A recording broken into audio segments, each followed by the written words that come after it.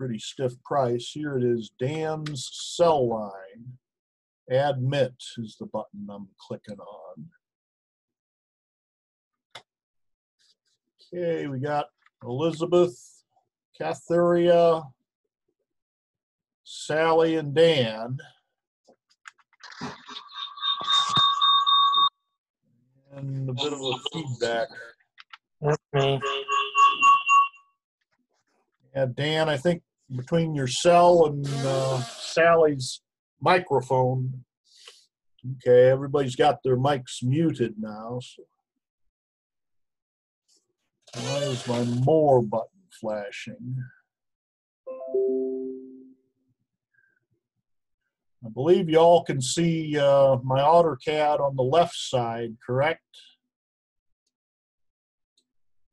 And I've got Google Classroom open on the right. Yes. Great. Okay.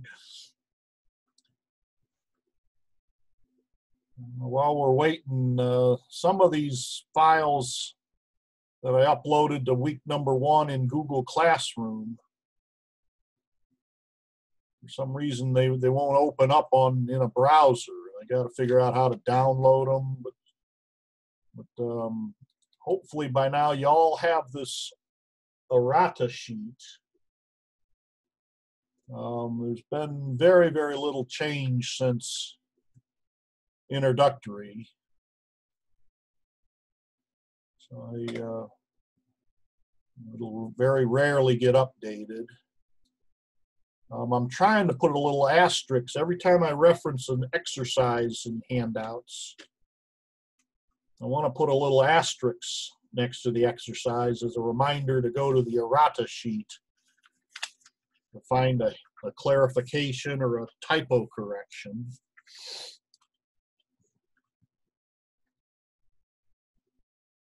Another file I should send y'all. This is, I sent you 2 weeks worth of the handouts. On the right side of my screen is our mission today to see how much we've forgotten since introductory. There's, I often refer to this assignment as a placement exam. Like as if you need to pass this exam to start the class. Anna's joining us. There's the admit button. Anna is joining. Hey, Anna.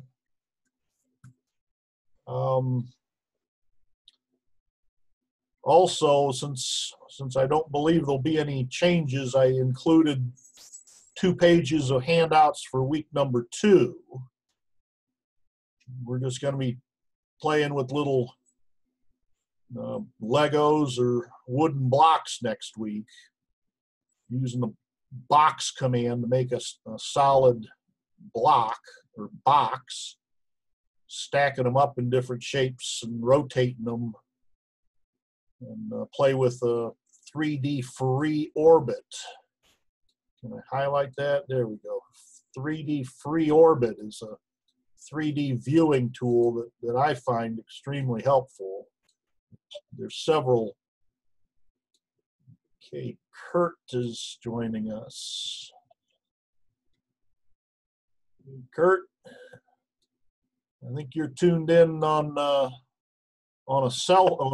iPhone. I have no idea if that's got Zoom capability. I hope so.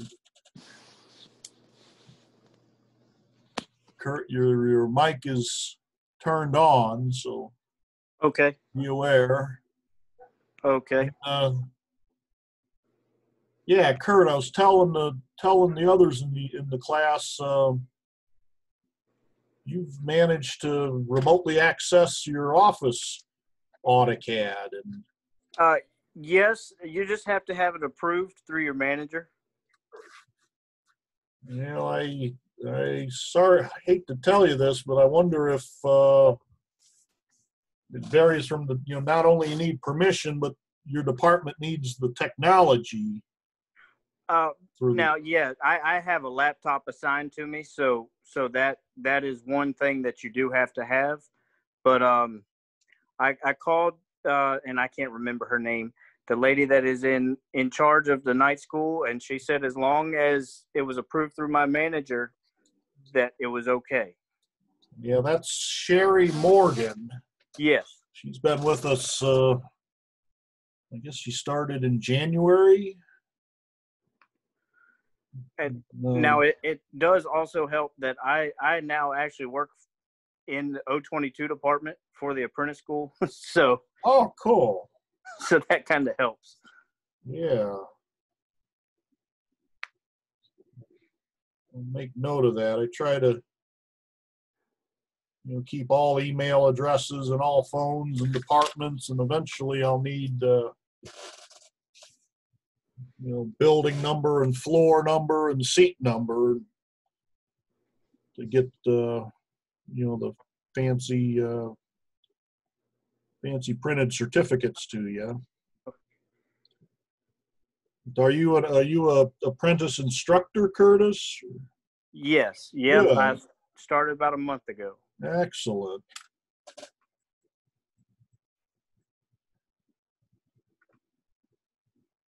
Yeah, I used to write my bio in the syllabi as opposed to syllabuses, and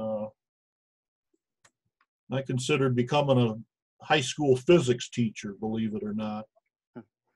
I think I asked I want to say Dr. Hughes was the head honcho of the apprentice school. I believe he's retired now. Yes. I believe I conversed with him about working for the apprentice school, and I can't remember how it went. Something I didn't know a trade well enough. Computers. It might be different now with AutoCAD, but from what I understand, when I went through the apprentice school, all of our mechanical drawing was done pencil and paper, and now only one drawing is done with pencil and paper, and everything else is done through AutoCAD. That's what I want to hear. I was in the shipyard from 82 to 90. I believe the 3D system called Vivid was in its infancy, and Dr. Hughes might have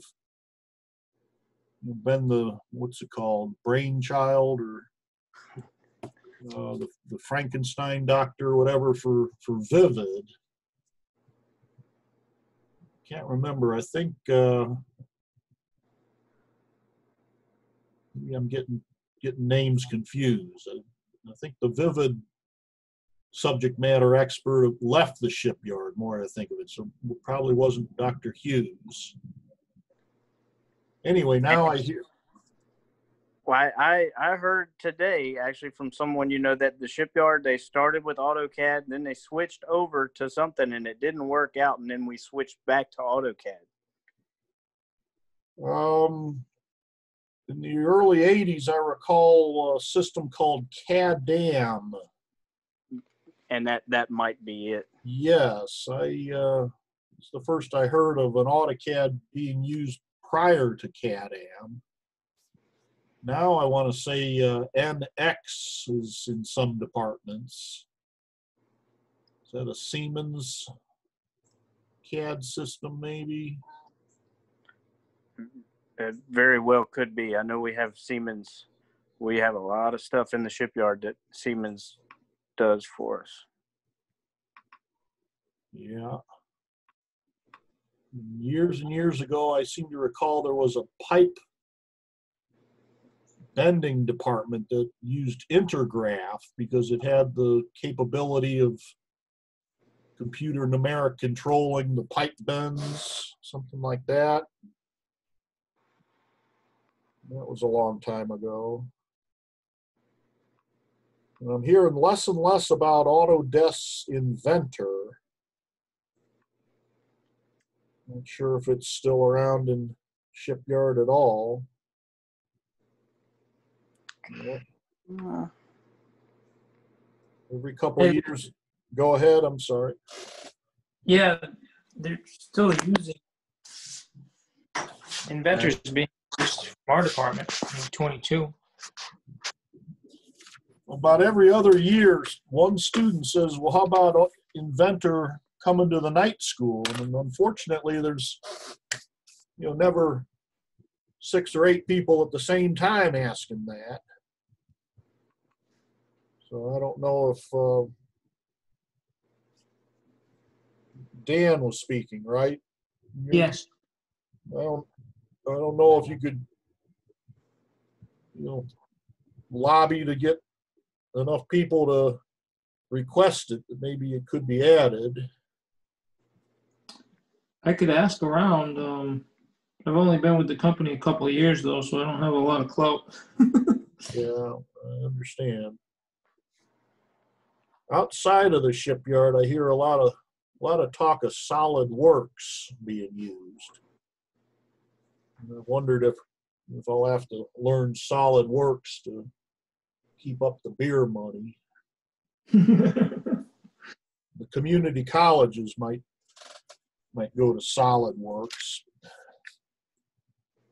I think a lot of the NASA subcontractors use solid works. I haven't heard of it on the Air Force Base, though. I did hear a little bit of Microsoft's Visio on the Air Force Base. And I think last I heard, Visio is kind of downgraded to just logic diagrams and seating charts, or very, very simple stuff. Well, it's well after 4:15. I'm looking at about 9 attendees and 1 or 2. I was about to say 1 or 2 are on both cell phone and computer, but I guess that would be you and Sally, Dan. So yeah, I got about 9 attendees online. I'm sure hoping more will come in. Getting back to the handouts, again, next week we'll stack up these shoe boxes. We'll extrude rectangles or use the box command. The box is pretty limited. You just type box, enter, and type length, width, and height, and you end up with a solid box. But pretty quick we get into the extrude command, where any closed polyline in, I believe, a region, which I really don't teach at all, but generally speaking, a closed polyline you can extrude into a shape. And next week we'll get into triangle, pentagon, and hexagons, just because they're simple objects made with the polygon command. And stack them up. We'll also learn some visual styles. Years ago, AutoCAD referred to visual styles as nuts. I had it an hour ago and lost it now. We had a different name for visual style. I'm going to lose sleep on that now. So that'll be, might be a short week next week. Maybe we can get ahead between making boxes and stacking them, and making polygons and stacking them up, exercising a few of these visual styles. Conceptual, I like to use a lot. It's kind of like a simple spray painting of a color. But I can see some advantages to X-ray, because not only you can see the object, but you can see through it to snap on endpoints and midpoints on the far side of objects. The simple one is, what's it called? 2D or 3D wireframe. It's kind of an efficient, simple, anyway, starting to babble here. What else? Also on the classroom is, this is the usual list of YouTube tutorials, and you get about 2/3 of the way down the list and you get into the layouts.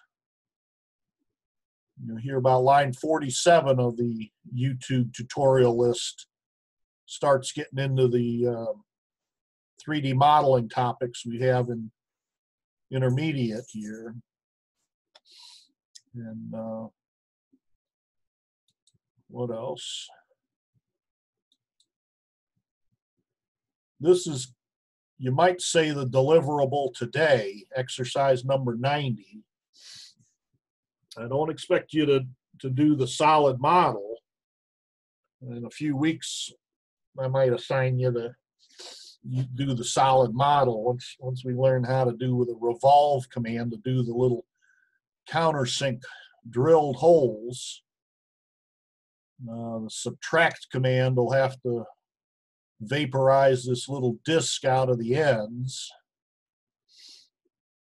Next week you can take the develop a polyline of the front perimeter here and extrude it into like a casting of this object, but you're not smart enough yet to put the counter bore, the through hole, and the 4 counter sink holes in yet.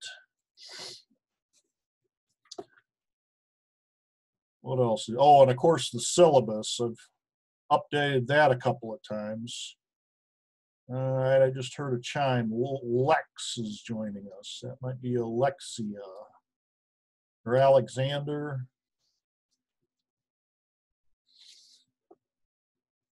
Lex is joining us.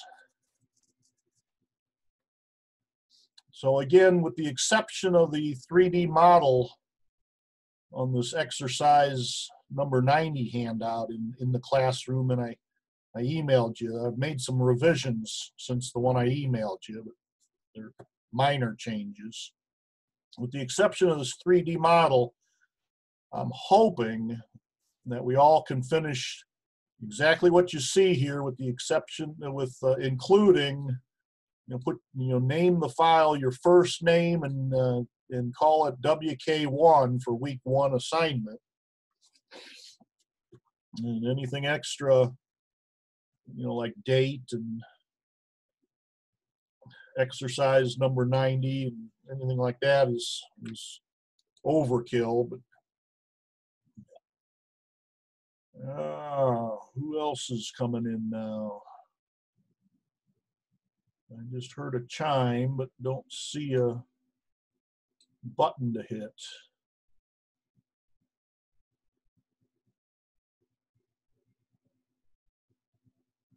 Okay, Lex, it sounds like your microphone is not working. Okay, your microphone is now working. I felt sure I heard a chime, but don't see anything. Anyway, so the point of today's class, hello. I think some of this Zoom stuff tends to, it's invisible to y'all, but covering up parts of my screen. How can I move it out of the way here? I try to drag this list of participants, and anytime I touch it, it pops into the maximize. I guess I'll just have to minimize it, get it out of the way. Anyway, this today's assignment is what you see my AutoCAD screen. Again, I'd like you to put your name and first name and WK1 as the file name. So that'll tell me I open up your file. I know by your first name, I know who I'm working with, and I'll add red layer of comments. I haven't been collecting this week number 1 assignment in the past. Reserve the right to do that later. I've never really had to enforce this, but I'm hoping this exercise will enlighten some of the students that didn't come directly from introductory and realize that, whoa, I forgot more than I thought I did. And unfortunately, they're not running introductory now in the fall, so it's you know, I like to use this exercise as you know, a hint that, hey, maybe you ought to switch over to the introductory class. And it's up to you to attend both. Again, only intermediate is taught this time, but I don't mind when they're taught together if you attend them both and decide which you're more comfortable in.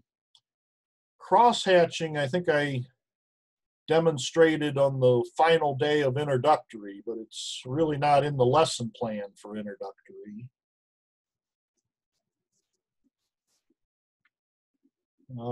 Anyway, let's get started on doing exercise number 90. I believe the textbook is missing this 30 unit dimension right here. And because of that, it's exercise 90 is on the errata sheet. I think your textbook has this dimension 7 locating both top and bottom circles. And the more I think of it, it's probably okay to dimension it in both places. But my errata sheet points out that the 6 and 7 dimensions here are redundant because you can assume it's a mirror copy, right and left, up and down. But the more I think of it, I don't think it hurts to add those redundant dimensions. Let me open up some more files of what we're getting into.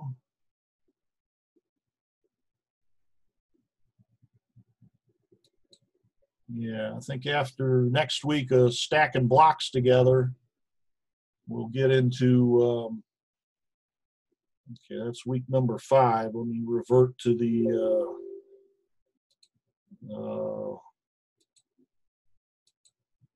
page 3. Not sure what page 3-1 was, but week number 3, we'll start working with these little lumber pieces. And, exercise I like to use is building a sawhorse.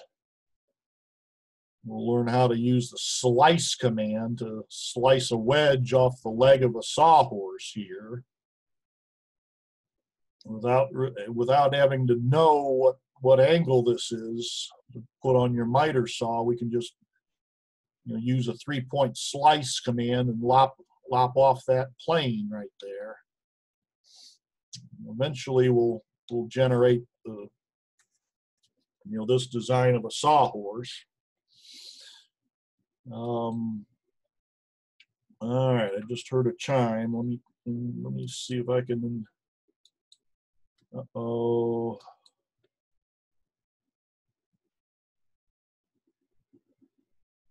Hello, come on, come on. Damien is entering. Okay, they're letting Damien in.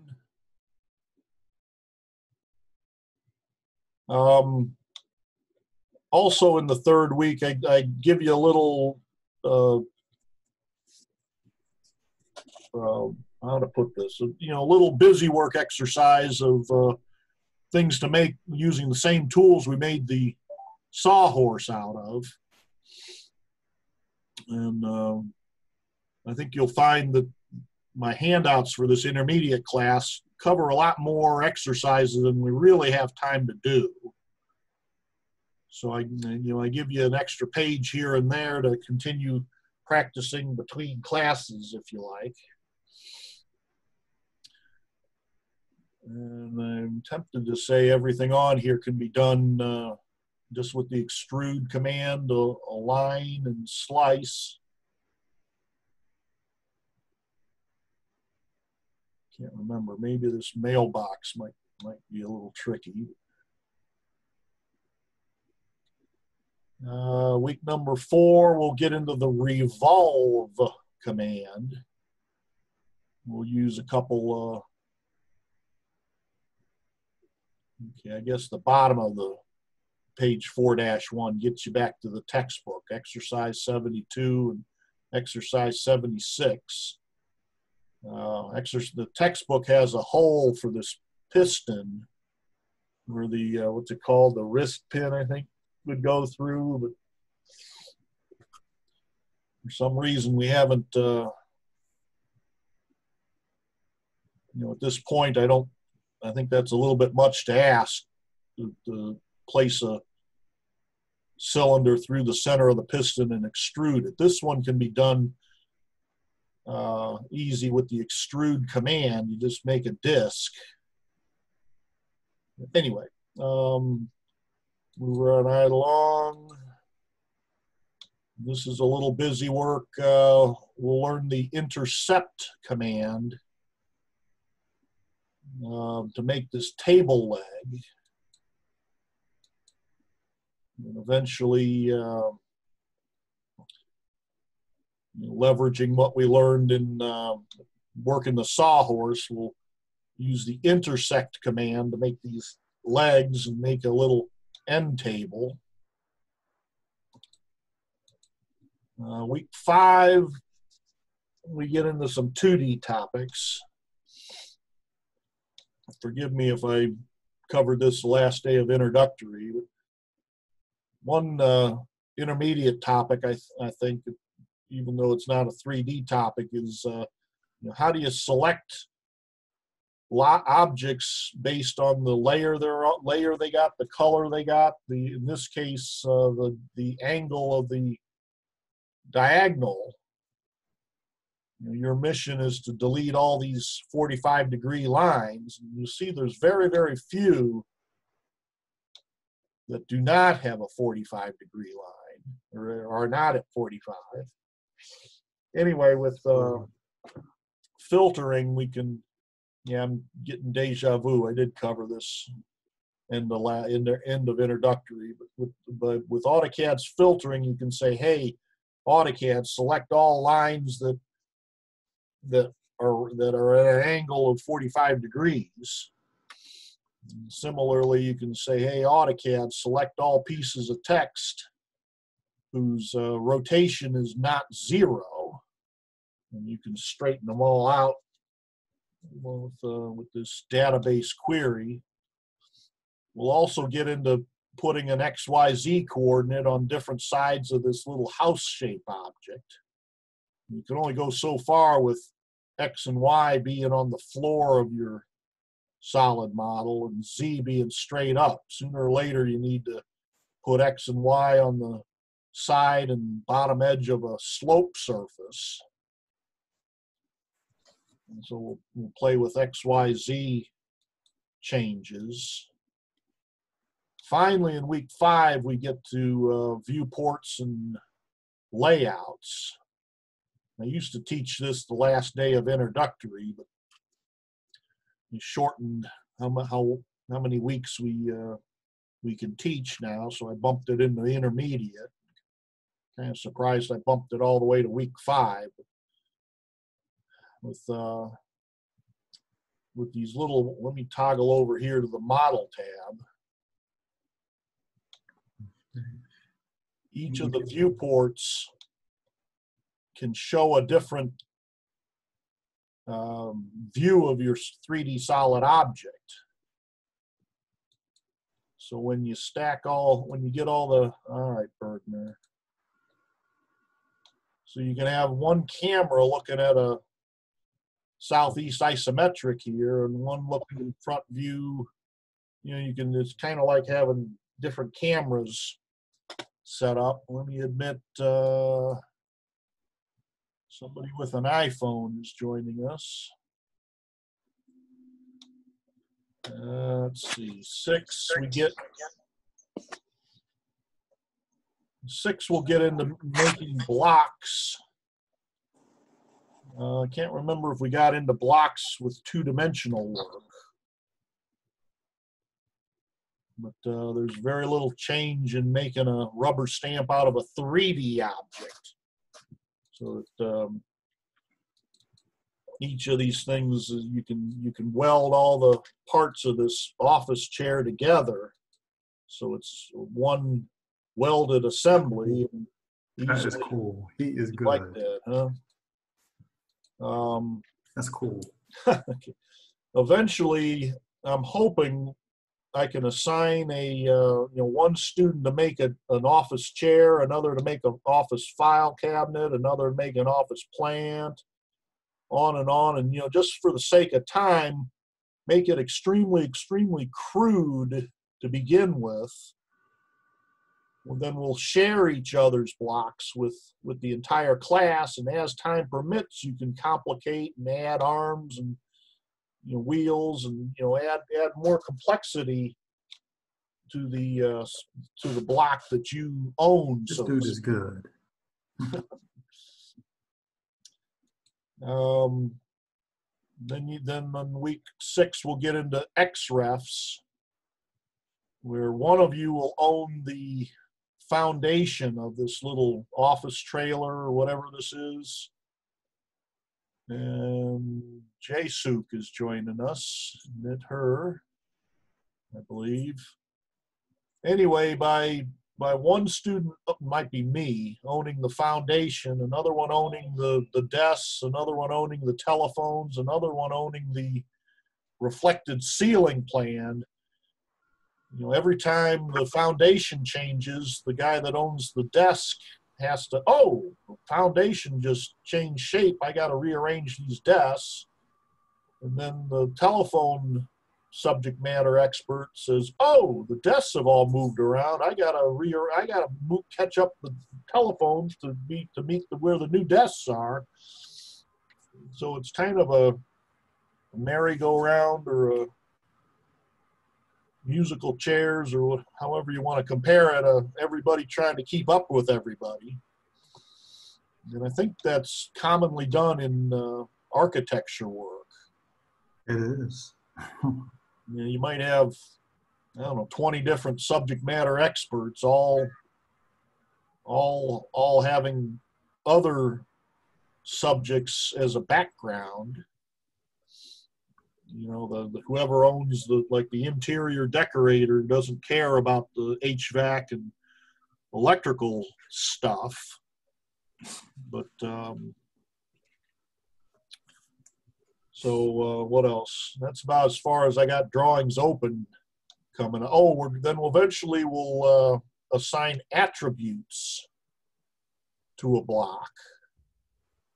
And attributes are kind of like little databases attached to these rubber stamp or blocks, and it really gives intelligence to drawings. If you type in, say, the weight of this chair or the desk or a diesel engine on a submarine, the computer can estimate the list and trim based on the XYZ coordinate of the object and the weight that you've typed into the object, and gets into some high-tech intelligent drawings with attributes assigned to many of the objects.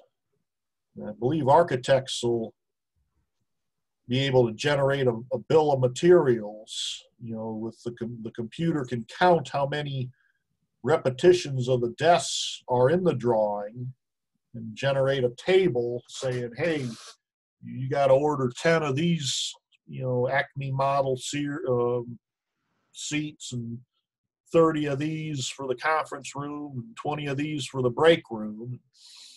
Same with the windows and doors, and all the material that goes into your architectural drawing. let me open up the final project. And let me go up here to the final project, which I think will take you a good 2 weeks to work on.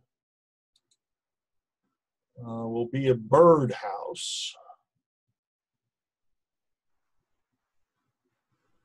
Okay, I'm in the intro, dumbass. Well, I can go through introduction because he's going to be teaching it. He's teaching intro, and I have the book. He's used that book also for intro.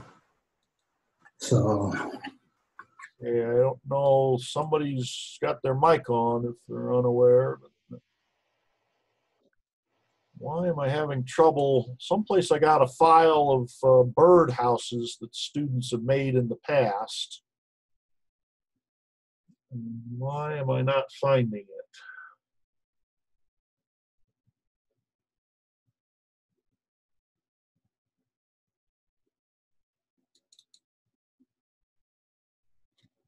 Well, let me go back to the 2019 intermediate class, and that might be where the birdhouses are. Okay, this is my bird. This is an old handout I had. Why did it not open up? There we go. You know, I'll give you a list. I forget how old this file is, but I'll give you a list of 8 or 10 or 12 different requirements for your contract. And one of them is I want you to build some odd shape, a clover leaf or a snowman or this little Twitter bird or something, and use it to subtract away from the front board of the birdhouse, showing that you can remember how to join all these lines and arcs into a polyline and extrude them into a shape, and then overlay the extruded shape on this board and then subtract from the board the extruded shape, leaving the void in.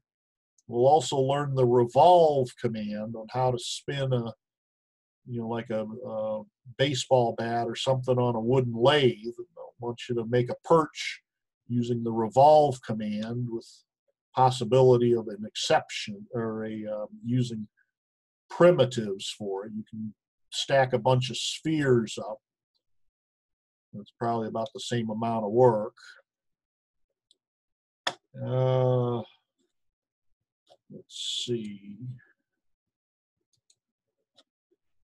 Yeah, many years ago, a couple students kind of got carried away and did these birdhouses.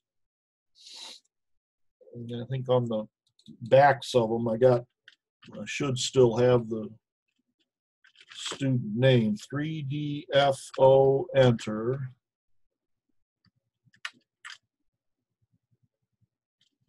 View locked viewport, here we go.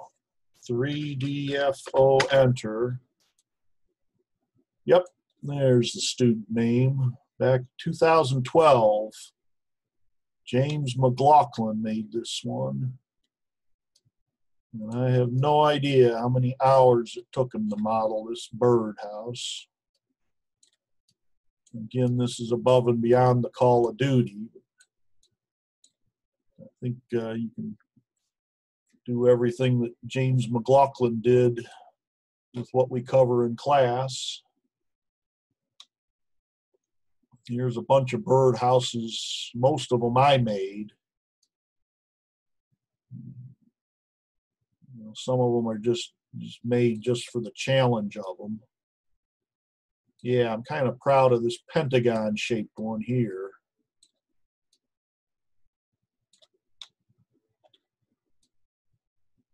You look straight down on this birdhouse, it's a pentagon, but the roof is sloped.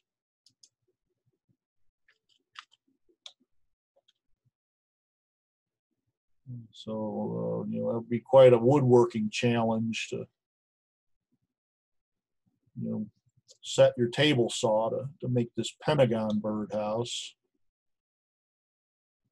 Also, I don't believe these have the attributes on them, but I'd like you to attach 2 or 3 attributes, saying the model number, the date of manufacturer, I forget what else. It'll be on the list of the requirements. So you weld everything into a block and assign it these, 2 or 3 or 4 different attributes. So that if you copy them 100 times, Microsoft Excel can generate a spreadsheet of how many Model 7 birdhouses there are, and how many Model 7s have been doubled in scale, and how many are on the 3rd deck of the ship, and all sorts of stuff. Anyway, again, today's mission is just to remind ourselves how smart we are, or how much we've retained from introductory. I got about 10 minutes to 5. Want to take a break this early, and eventually I'll walk you through this exercise, and jog your memory if you've forgotten anything. Take a break until 5 o'clock.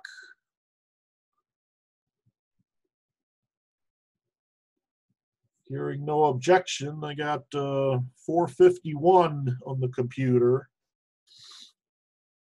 Let's reconvene at 5 o'clock then, and I'll go through the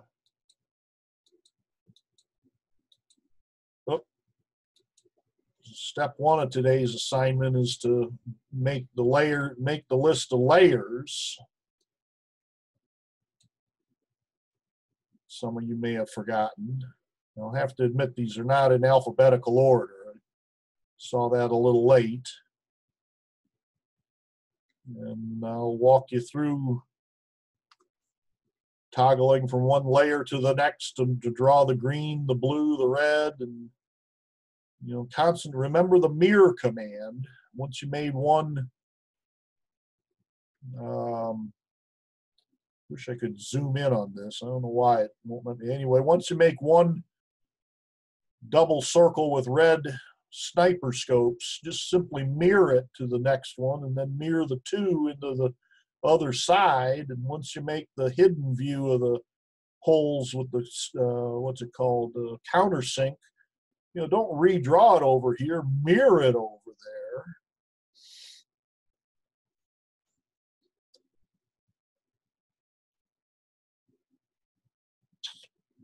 Okay, see you in 10 minutes then.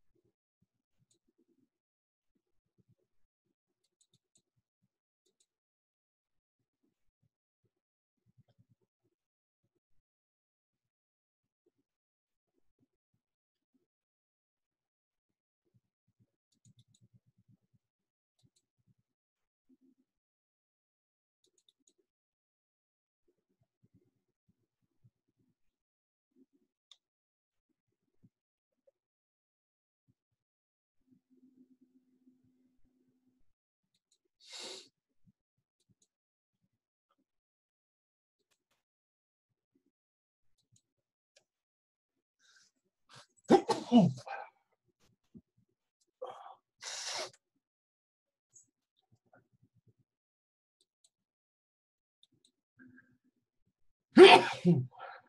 man.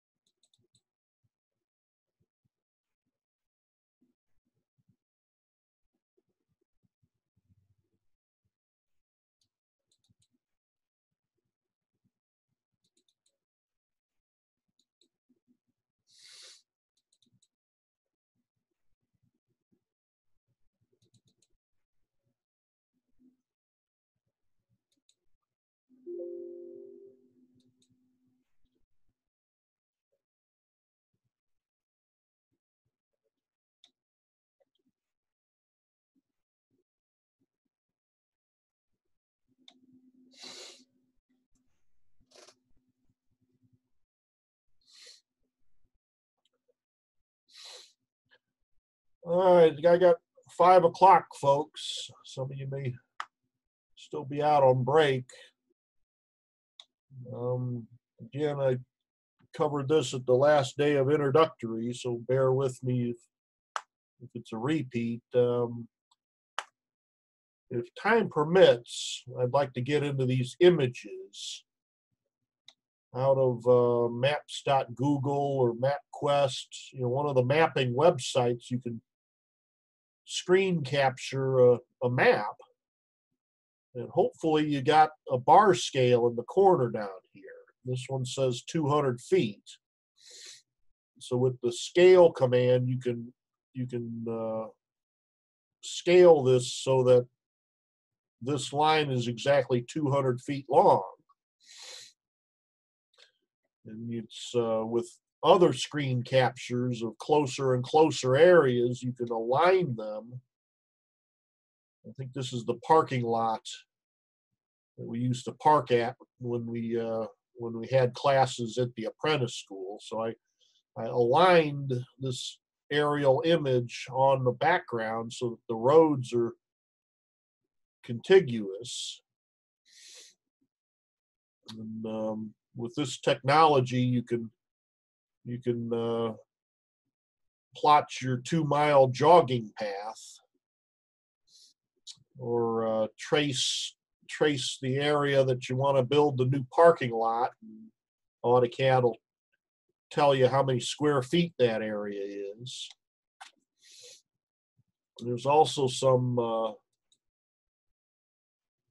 don't have a file open, but with a scanned gasket or a bell crank or piece of sheet metal, you know, it's kind of imaginary if you're out in the oil field and you know, one of the rigs breaks down, you know, take a photograph of the broken part, bring in the photograph into AutoCAD, you can scale it and reverse engineer it and develop a blueprint for the machinist to manufacture a new part with this AutoCAD imagery stuff. Another thing, if I may show off, years ago I cut pieces out. This was stop sign metal that I'd liberate out of dumpsters. little embarrassed to admit, but I was trying to make this thing, and I ran into the difficulty of bending this steel plate here. And that's where I stalled out. Never figured a way to heat it up and bend it or take it to a shop and have it bent. But with this trailer hitch and an old bumper jack from a 70s car, you can raise this little elevator up and down the trailer hitch to adjust the ball to, to a wide range of heights. Not only you can keep your trailer level by adjusting this hitch ball up and down the elevator, but you can tilt your trailer to almost make it a dump truck, possibly even tilt the car carrying trailer so you can winch the car straight up the ramp and onto the trailer. One of these days I'll find all the pieces and get back to building this, see if it really holds together. Excuse me, Paul. Yes, Dan. I've bent 3/8 plate with a log splitter. Oh, Take a piece of wood, like a 4x6, put yeah. a V-notch in it, and then bring your knife edge of the log splitter up to it and bend it. I'm with you. A neighbor of mine's got a log splitter. Another similar option, I could borrow the, what do you call, a bearing press from Yes. one of the shops on base and do that. Well, that's a good idea. Years ago, I'd put a bunch of weld beads across and just wail on it forever with a hammer, but getting a little old for that. Another thing, if I may show off a bit here, years ago when my kids were in the marching band, Pirates of the Caribbean were in style, so we did the halftime show, playing music from the Pirates of the Caribbean, and I used surfaces, not solids, but surfaces to model this mock-up of a pirate ship, where the, drum major would stand on a podium and dance to the music or whatever drum majors do. And if I do say so myself, that was a very good halftime performance with this pirate ship made out of black landscaping fabric and old plastic pipes. What else have I got here? Oh, getting back to what we'll cover in the next 9 weeks. I haven't finalized the handouts for this quarter yet, but I want to learn you text fields. You can within a piece of text, you can have a word be an intelligent object. In this case, this. Watch it make a liar out of me. That the rectangle around this intelligent field I just did to simulate what you'll see on your computer. But check it out. If I were to stretch this polyline, now keep an eye on this number, 9670 here. I'm going to stretch the parking lot out and watch it make a liar out of me. Regen 9670 should, there we go, it shot up to 11,490. So this is another way of giving intelligence to your CAD drawings. You can, using fields in your text, you could have it print out. I often use this as a plot stamp in drawings. It'll plot out the date and time that the drawing was last saved.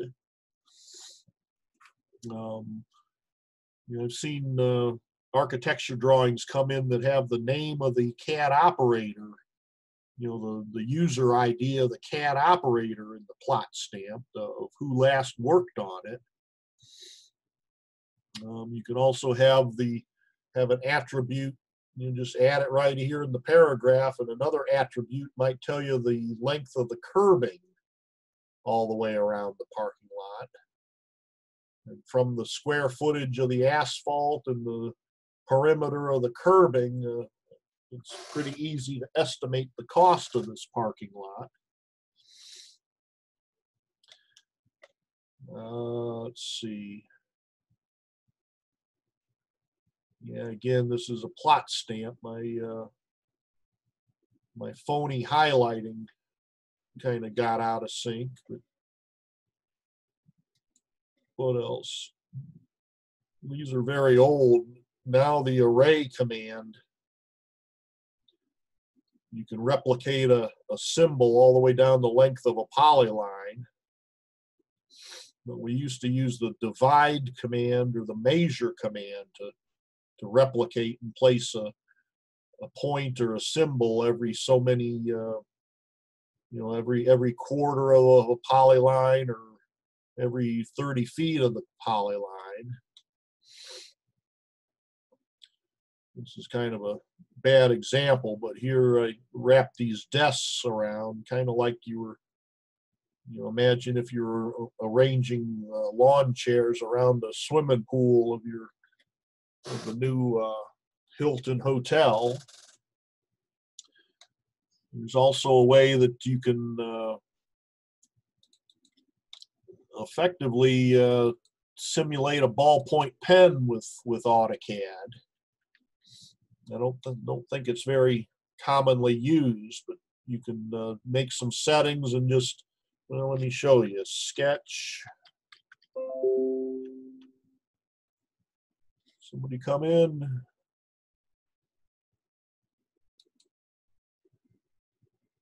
I don't see any buttons to click on. Where was I? Sketch. Increment. I want the length of each segment to be this long.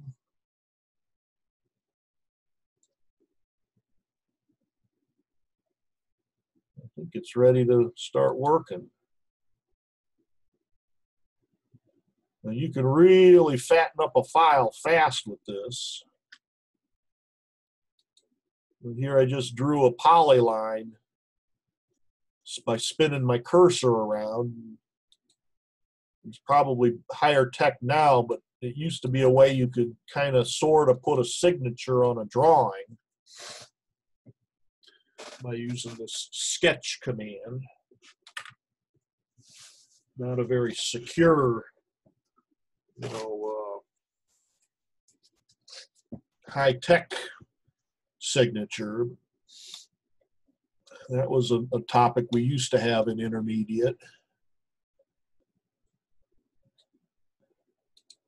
What else have I got here? Okay, more birdhouses.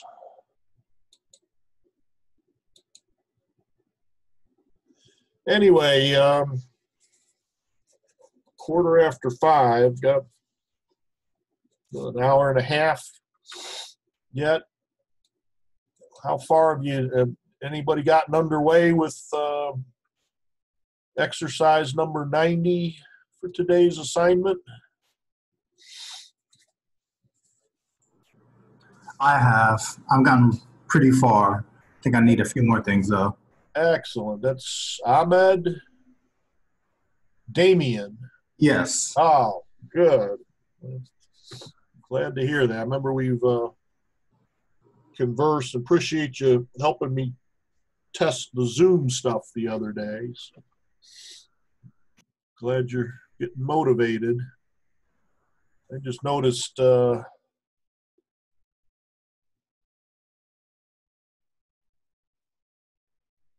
I was about to say this is an old drawing I got down here, but that's a new date on the field at the bottom. For a long time, I had handouts that had this counterbore area much larger than it should have been. I was afraid I might have missed a file and carelessly. Anyway. All right, well, let's get going then. Taking page 1-1 of today's handouts, let's start with brand new start from scratch drawing, AutoCAD.dwt, and create and make use of a set of layers. You know, a lot of people, myself included, we kind of hit the ground running and just put everything on layer 0. And then later realize, hey, you know, I need stuff in different colors and different layers. It's probably better CAD habit to make your layers first and toggle from current layer to current layer. But I don't know how many people are, you know, have that good of a habit.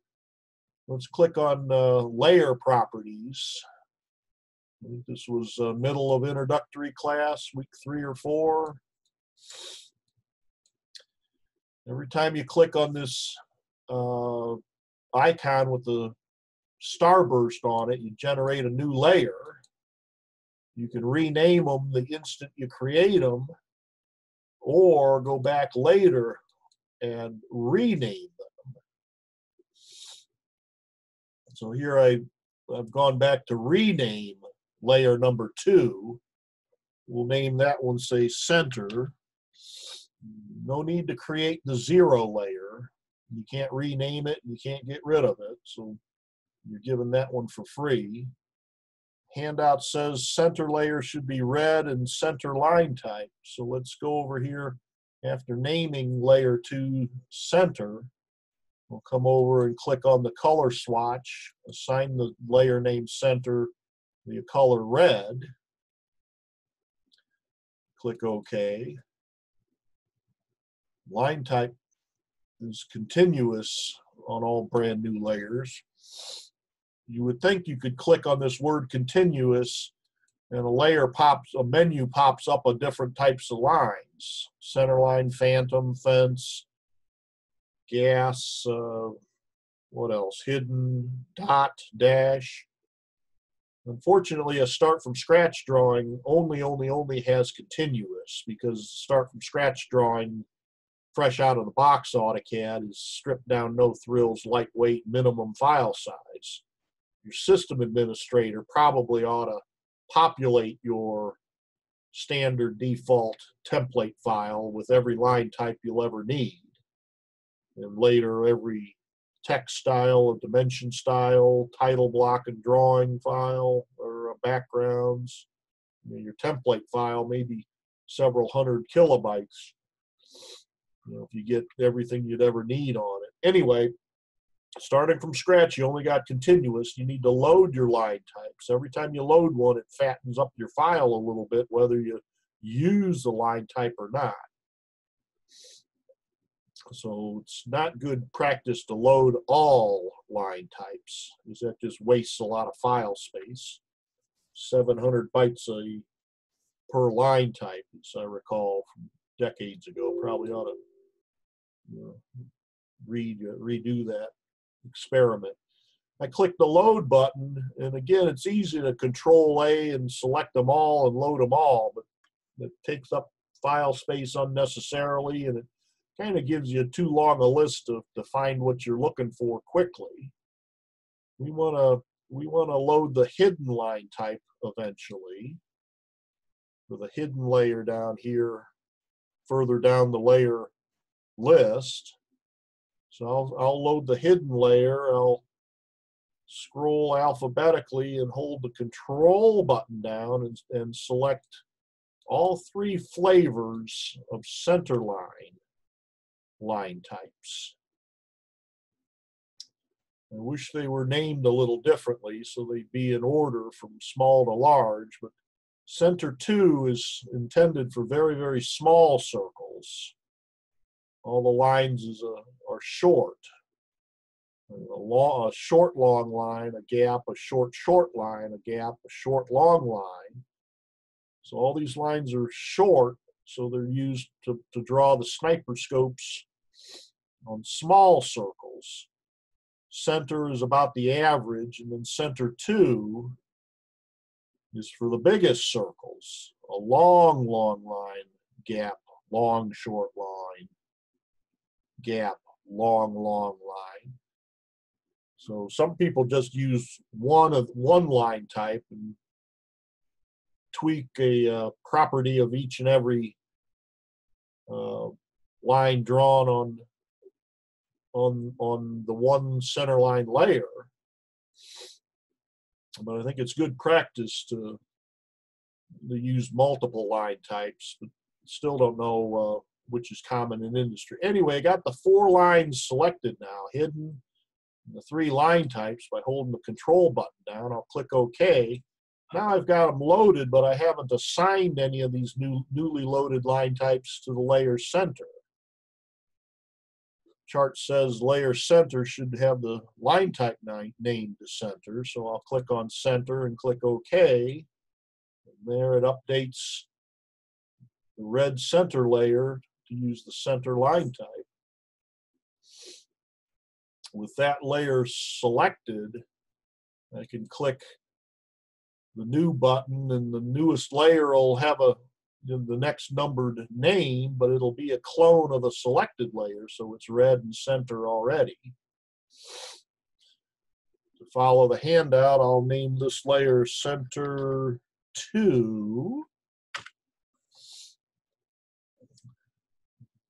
By having the center layer selected when I click new, it automatically makes the new layer the same color. So got that. I'll click on the center line type and change the line type for this layer to Center 2 to match the name of the layer for convenience. Your layers could be named Fred, Joe, and Bob.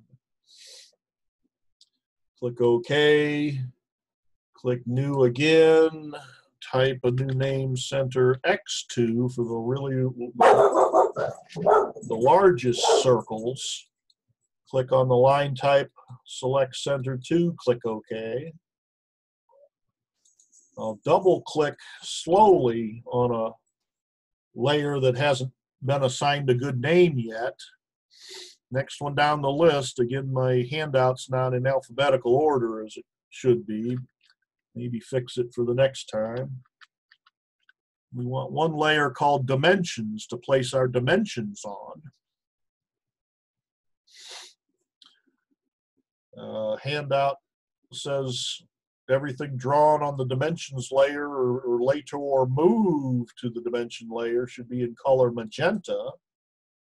So I'll click in the color table of the layer properties dialog box, select magenta, and because that layer was selected when 0 was selected, it still has a continuous line type. What's next? Hidden.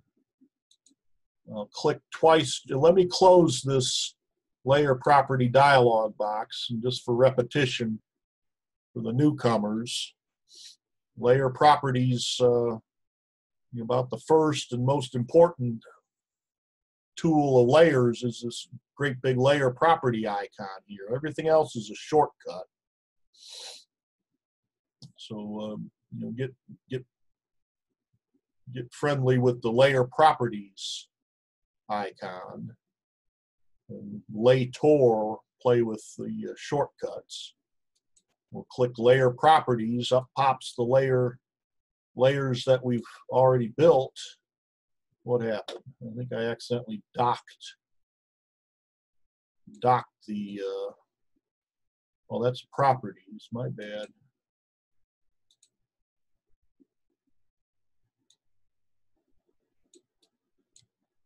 I'll get this thing float. There we go. Notice they're in alphabetical order. From the layer 0, the C's in alphabetical order, D, L.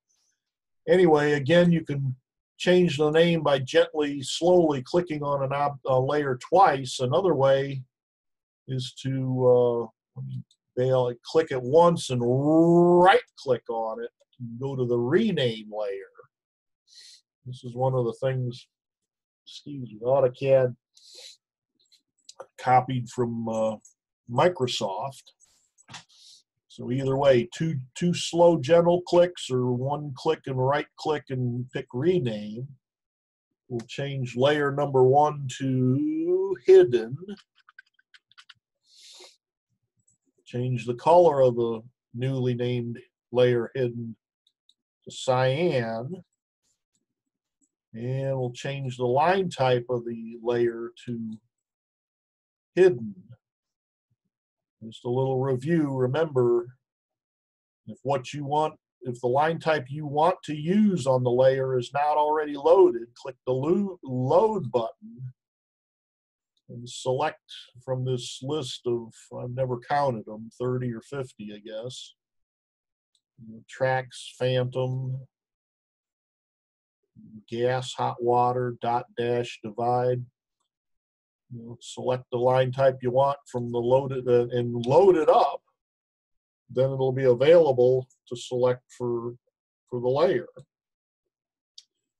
Hidden is already loaded, so I'll select hidden from the list of loaded line types and click OK.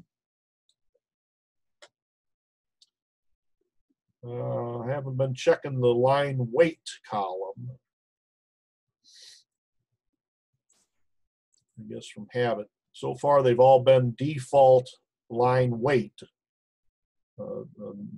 AutoCAD's method of making lines thin, medium, or bold. So far, so good. Everything is default. Let's click a new layer. It's going to be a clone of hidden because I had hidden selected. Let's name one of the next layer object. Click color, change it to green. I'm keep tempted to change it to a darker shade so it prints out better, but let's stick with the handout. Click OK. The line type for the object layer, we don't want hidden as the selected layer was. We want it to be continuous. And since the object is the stuff on the object layer is the most important for your drawing, the perimeter of the machine part or the wires of your electrical schematic, whatever. Well, that probably would be electrical. Anyway, I'm going to change the line weight of everything on the object layer from default to 0.5 millimeter. Default is, fresh out of the box AutoCAD, is 1/4 millimeter. You can change default to be whatever you want. But fresh out of the box, I remember it's 0.25 millimeters. So object will be twice as fat as lines drawn on any other layer. We'll select this default named layer, right click, pick rename, and rename it hatching. Assign it color number, was it 40? Rather than hunting and pecking around till you find color number 40, just go ahead and type in color number 40. These basic colors here, you can also type in the word red, yellow, green, magenta, or the number. 1, 2, 3, color number 7 is the only color that changes, depending on whether your background is white or black. Color number 7 will be white or black to contrast with the background. Again, we want for the hatching to be this shade of orange. Color number 40, click OK. And we don't use it, but since it's on the syllabus, let's create a layer for the viewports. Maybe when I made this handout, perhaps I thought we could use, create a template with these layers and later use it when we get into viewports and layouts. It's a little early, but just to stick with the handout, let's Name a layer viewports. I suggest using color yellow. I've seen professionals have a faint shade of gray, but you want a color that is not very attention grabbing. Yellow is about as close to white as you can get.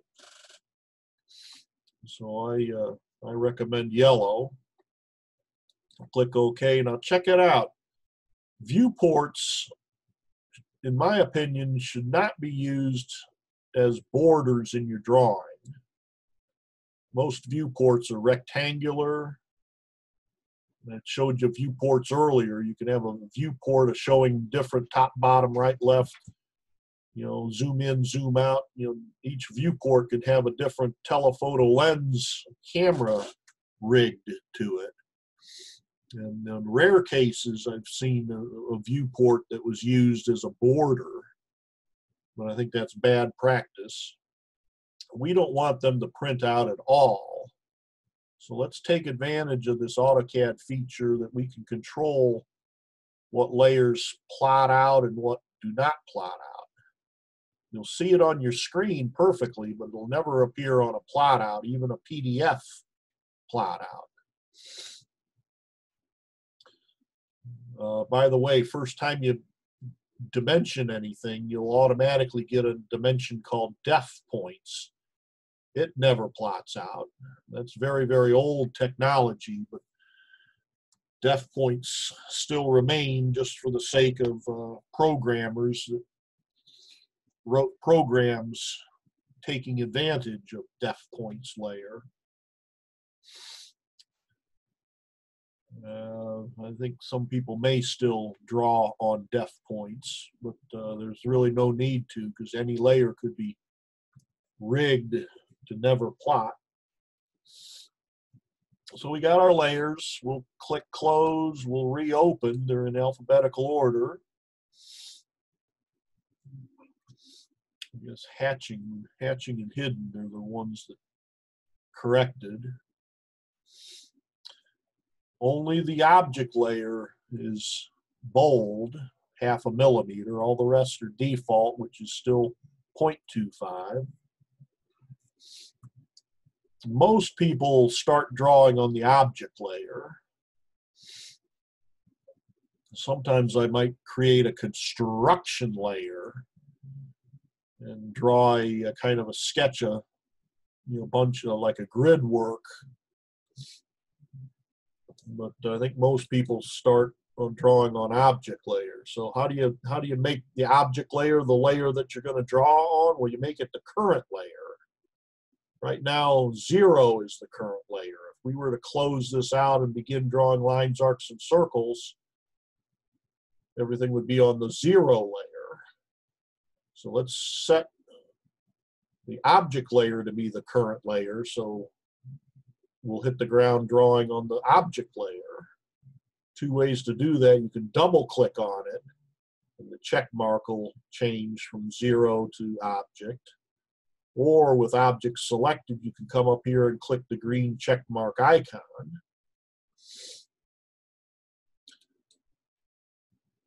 That reassigned the current layer to be the object layer. And up here in the upper left corner, it shows, once I get out of close the layer property manager dialog box, I'll be drawing on object layer with text, lines, arcs, circles, solids, whatever I'm drawing. Double checking. Don't think I've overlooked or forgot anything. Let's close.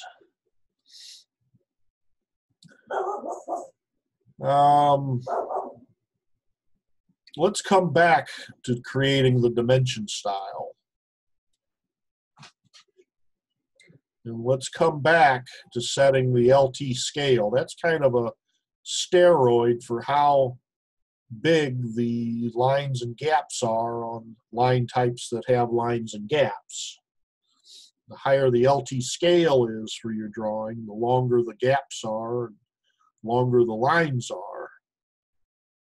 So with this way, you can put a whole aircraft carrier on a letter size sheet of paper, and by setting the LT scale super high, the gaps can be, I don't know, 10 feet long maybe for the center line of an aircraft carrier on a letter size sheet of paper. Carriers are 1,000 foot, 10 feet. Yeah, that might be accurate. Anyway, let's start drawing object lines. My habit is typically drawing the front view first. You know, to each his own. But let's start with the center of the front view, draw some circles and draw this arc, and then draw the right side. And once we got something on the right side, let's mirror it across to the left side. Now, I tend to rattle the keyboard with all the aliases I learned, but for sake of students, I'll try to stick with the icons. With the exception of this 30, we'll need to go to the textbook. Here I've given you the page of the textbook as what's this, exercise 90 drawing that I emailed. Again, I made a few improvements since I emailed it, but they're minor. The circles are all, whoops, the two small circles are dimensioned by diameter. It's the circle phi. It's global machine shop language. When you see a circle slash, that means diameter. R, of course, means radius, or half the diameter. We'll drop down on the circle icon, click Circle Center Diameter method of drawing a circle. Pick a point, any point, and we will type 12 for the small circle. I don't know how much of the screen it's going to fill up. Probably most of the screen, I think. Click. Nope, a little smaller than I expected. That's fine. Now remember, in introductory, I learned you to set Burgener's 5 favorite object snaps: endpoint, midpoint, center, quadrant, and intersection. So most of the time, you just leave them on Burgener's 5 favorite, and that's all you'll need. Rare occasion, you might want to conduct an O-snap override for perpendicular, tangent, nearest. I think a few textbooks force you to use parallel. Anyway, keep your O-snaps set for those 5. And keep your polar tracking set for 45-degree angle increments. Most textbooks tell you to keep it at 90 this earlier in your training, but I think 45 has a few advantages. Those are the only 2 status bars I recommend you have turned on. Every status bar except those 2 is kind of grayed out, indicating it is off. Well, how do you know you might have some buttons that are not being displayed? Well, click over here on the status bar menu. In first day of introductory class, I tell students to put a check mark so that every status bar button is visible. Because if a status bar button is not visible, you've got no way of knowing whether it's on or off. So have all of them visible so that they all display, so that you can see that all of them are tuned off, except for polar tracking set to 45 and object snap tracking set to Burgener's 5 favorite. Getting back to drawing circles, let's click Circle Center Diameter icon again. It's on the ribbon now because it's the last one we used on the flyout. You just home in, rest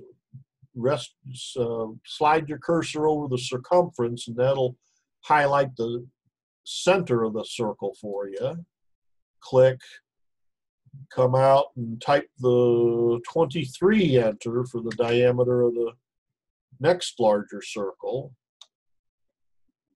Now there's an arc across the top here that's radius of 14. Why can I not highlight that with my cursor? Always something. That's okay. We'll drop down and select circle center radius to draw that arc at the top. We'll begin with a full circle. Eventually we'll trim it down to just the arc we want to print out. So click on center radius, hover to home in again on the center, and type the radius for that arc, which is 14, enter. Now 15 units below the center of the circle is where we want the bottom of this metal object to be.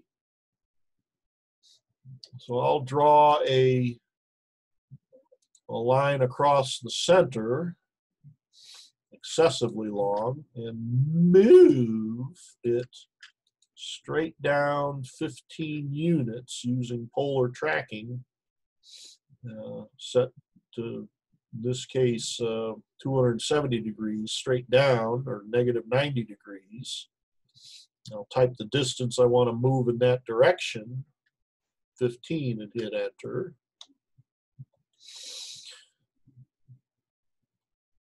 We want the line to be 42.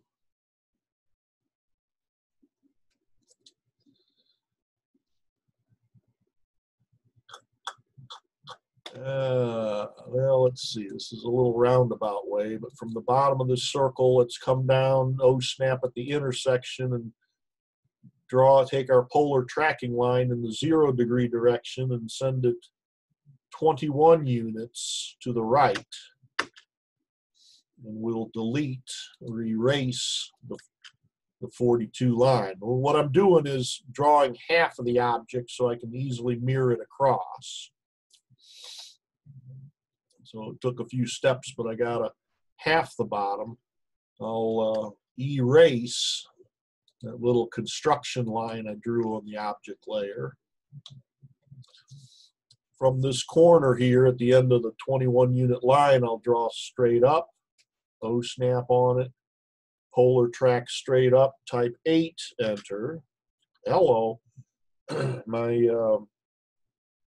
mouse slipped while I wasn't looking. I'll hit U, enter, to undo. Be more careful. 8, enter. Now, this little diagonal line here is at a 45 degree angle. It's dimensioned on the left side, and when things look like they're symmetric, it's safe to assume they are. That's why I had a little bit of trouble with the dimension 7 here being repeated twice. It looks symmetric about a horizontal center line, so I see need for only one. Anyway, let's send the 45 degree line excessively long. We'll trim it away later. There we go. 1 unit is the horizontal distance between the vertical line at the top and the vertical line at the bottom. So we can start a line here, come 1 unit to the left, excuse me, then straight up excessively long. We'll trim it later. So here we got the makings of this vertical line 45 and then another vertical line. Before we trim it away, let's add a few more guidelines. I'll draw a line, start from here and go up exactly 25 units, hit enter, and then come across until we intersect with the polar tracking line and the green circle. So now we can trim away and erase and get the right edge of this solid object, or this steel object.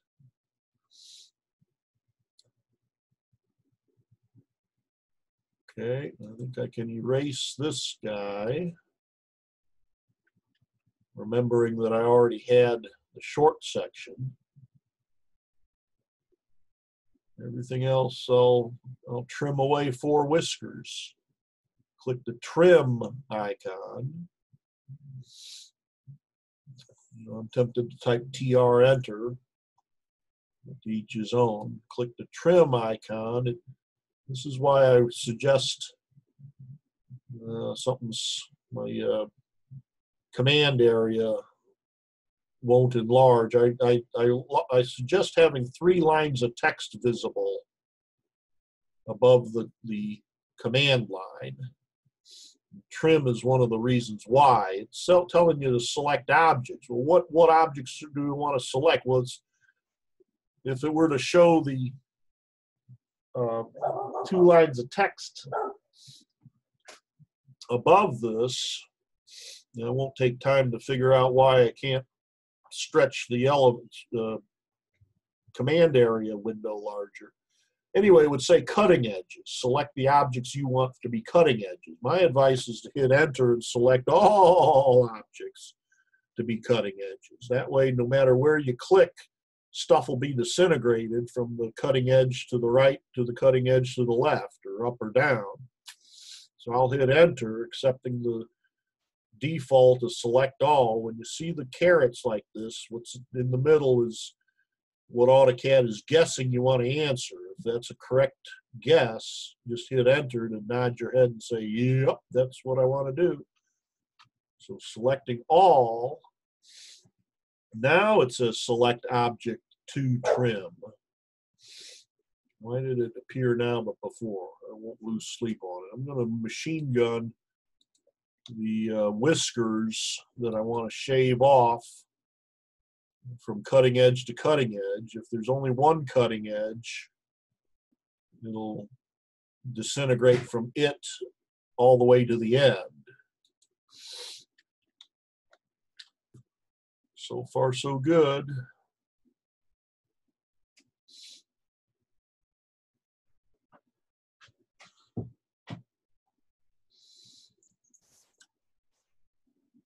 What else? Let's isolate this arc down to just this section here that we can mirror over later.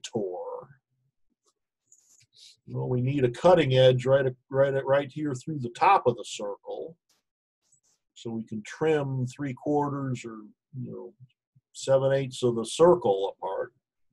We'll draw a line from any one of these quadrants, one of Burgener's 5 favorites, straight up. Now with the trim command, hit enter so everything's a cutting edge. We can disintegrate the piece of the circle that does us no good.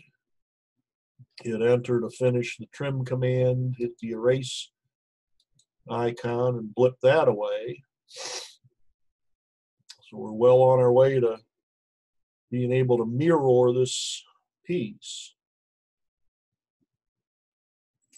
Now we can only draw so much of the hidden line of the hole drilled through here before we need to see the entire circles in the top view.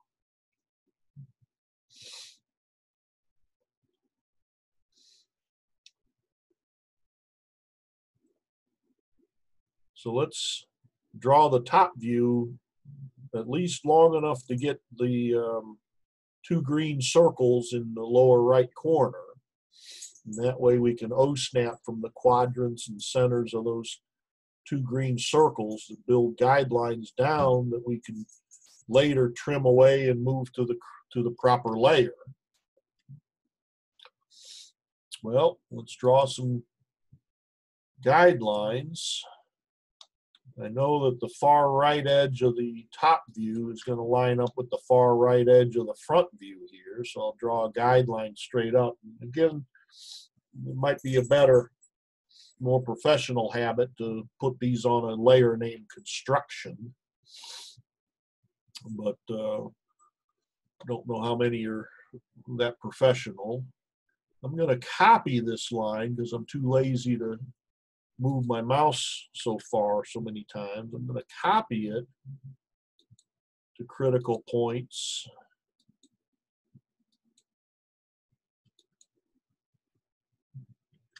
That's all the critical points I know right now. And I'll draw a circle, draw a line straight across. Trim this guy away, enter. So this will be the lower right of my top view, right here.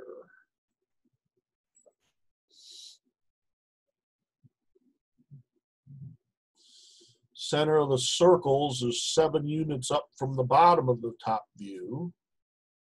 So I'll copy this line 7 units up. And then copy or offset, either one, since these are orthographic lines, you know, up, down, right, left. I'll offset or ortho this line over 6 units. So 7 up, 6 to the left will give me an intersection I can target to make these 2 green circles here. How we doing on? Don't see anybody's tuned out. That's nice. Where was I? Oh, copy. What the heck? Offset's probably a little more powerful. Copy will work fine for these right, left, up, down lines, but offset is a little more powerful because you can do it on diagonal lines. Oh, whoops, hit escape. To get out of the command, click offset. I want to offset this horizontal line upwards 7. So after setting the offset icon, I'll answer the question, specify offset distance. That'll be 7, enter. Click the green line, click up. Hit enter, enter again, and reset the offset specified offset distance to 6 and hit enter. Select the vertical line and click over. Rot var is where the 2 green circles will form. Once I get those circles, I can erase these two green construction lines I drew on the object layer. Let's see, all 4 circles have are 3 diameter and 6 diameter. They're all 4 assemblies of double circles, I should say. That's what you see when you get the 4x. That means somewhere on this drawing, there are 4 places where there's a 3-unit diameter circle, and there are 4x, or 4 places where there's a 6-unit diameter green circle. So these all 4 of these circle assemblies are 3 and 6 diameters. So we'll drop down circle, click circle center diameter, click on the intersection and type 3, enter. Click the same icon again, snap on the same intersection or center again and type 6, enter. Now we can blow away these green construction lines before they cause confusion. While we're on here, let's draw the center lines. You know, again, it's probably, I forget which layer will work. I'll put it on the wrong layer just to demonstrate. You know, center X2 layer and line type are for large circles. And we'll soon find that these are not large circles. These are small circles. So let's go on line. I'll draw a line from quadrant to quadrant. Here it made a liar out of me. I got the dashed line after all, didn't I?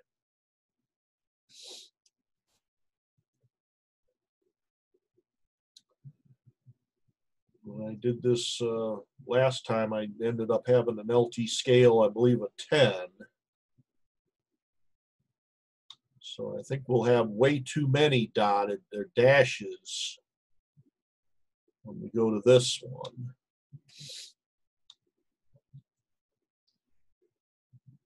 But let's continue. I'll mirror this center line from the midpoint at a 45-degree angle and answer the final question. No, I do not want to erase the source object. That's the suggested default. So I'll just hit enter. I'll scale these two lines, enter, about their midpoint or the center of the circle by a factor of 1.3, enter. That looks good now, but remember I used the largest line type. If I try to do the exact same thing over here,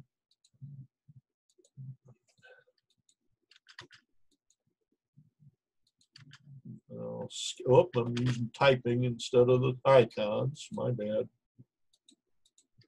Select the two, type 1.3, that's Burgener's factor. So all the whiskers sticking outside of the circle are proportional to the diameter of the circle. This little whisker here is the same fraction of the circle diameter as this whisker is a fraction of the diameter. But check it out, we got lots and lots of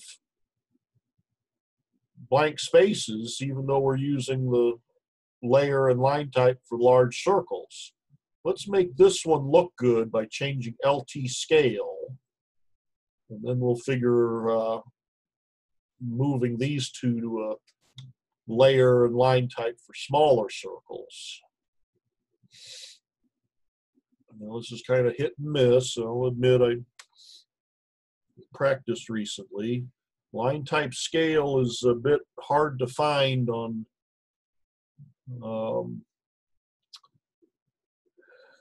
it's hard to find on the dialog box wherever it is. I can't even remember where it is, so I'd have to find it. So I'm just going to type LTS, enter. That's the alias for line type scale. I'm going to start from scratch drawing. LTS is 1. Let's change it to 10 and hit enter.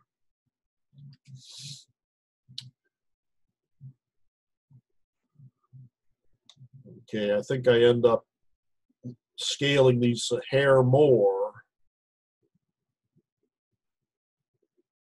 so that this red line,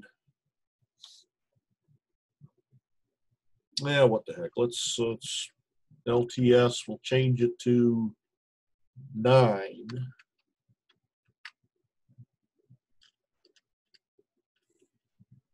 Why did it not get center line, the plus sign in the middle there? All right, LTS, enter 6. There we go. Notice the gap's a little big. Let's go LTS, say 8. All right, LTS 7.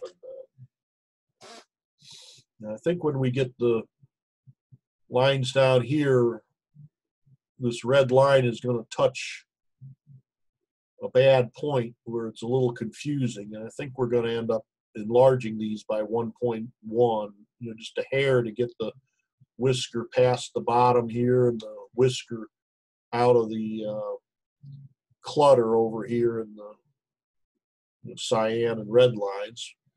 Anyway, getting back here, let's change these to the smaller layer. This is one of the shortcuts. Well, frankly, you can't do this from there, so I shouldn't have said shortcut. But anyway, from properties, or from this drop-down list, I can move it into the center line type. And why did a plus sign not appear there?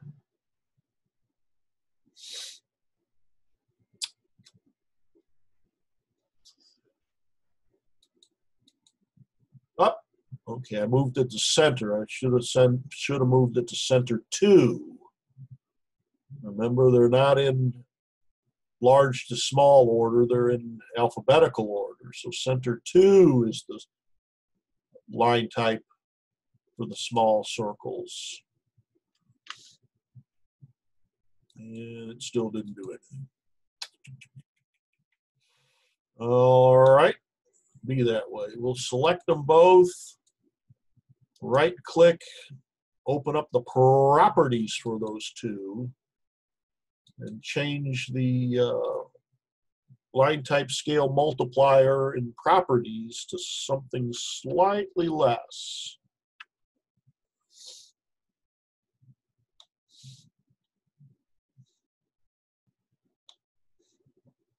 Okay, so I kind of, unfortunately, I had to kind of deviate from my everything by layer law by customizing the LT scale and prop. Anyway, where was I?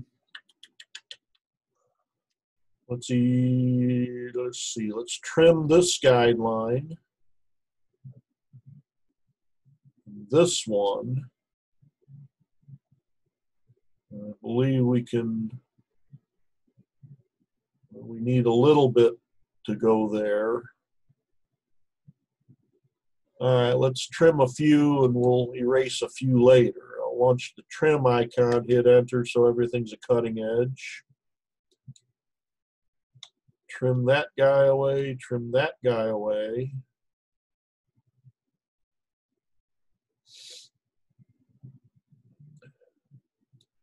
And trim these two away. These two will still help us.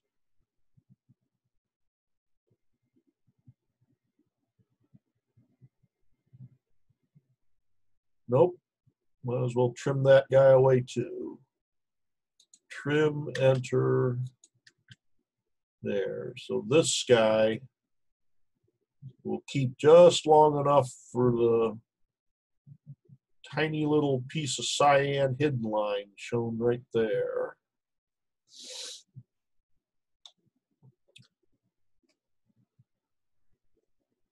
We want a line across the top here that's 30 units from here. A couple ways of doing that. Did the offset method before. Let's do it again. Launch the offset command. Offset command. You can turn off properties now, though some people might leave it permanently on. What happened? There we go. Let's see, where was it? Offset 30. We want the offset distance to be.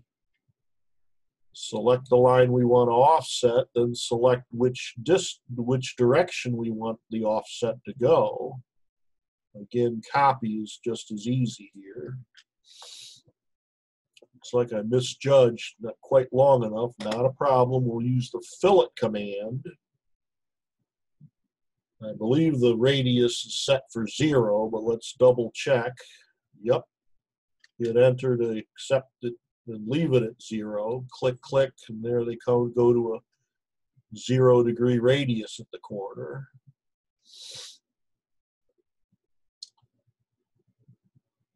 I believe I can trim off everything up here.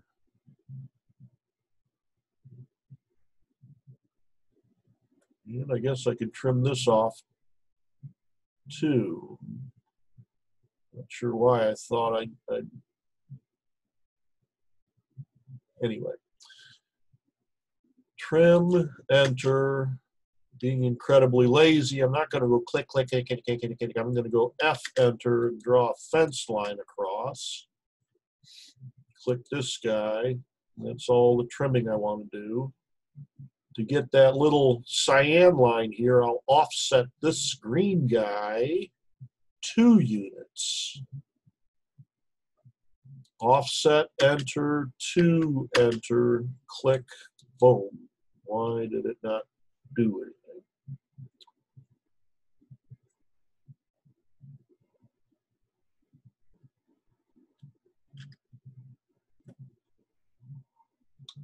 Huh. Well, forgive me, I'll try it again.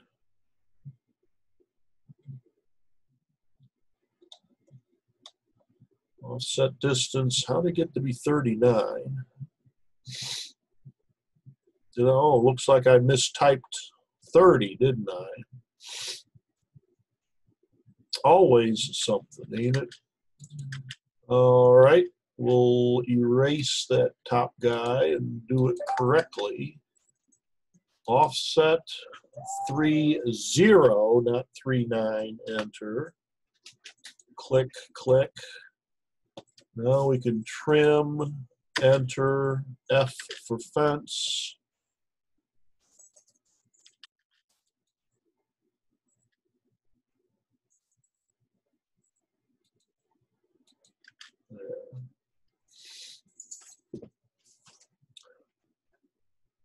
Where was I? Well, let's offset this guy, getting back where we were, offset this long line up 2 units.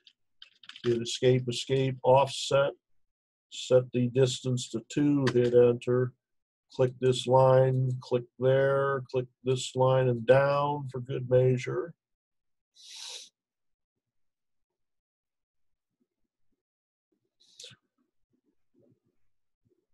Hit escape to get out of the offset command. Click trim, hit enter, blow away that guy, and there, and erase these little whiskers that didn't come out of the trim. Now we can change all 4 of these lines to the hidden layer.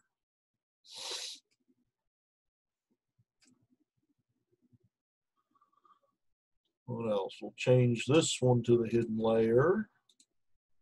And we will trim, enter, shave off a couple of unnecessary. This guy will move to one of the center layers. Let's see, the handout has 2 gaps. So there we go. If we put it to the center layer, it'll have 2 gaps. Now we still need to scale it. It might create a 3rd short line. We'll deal with that when we get there. Scale, as always, Burgener's 1.3 rule. Good, it stayed at 2 gaps. Let's mirror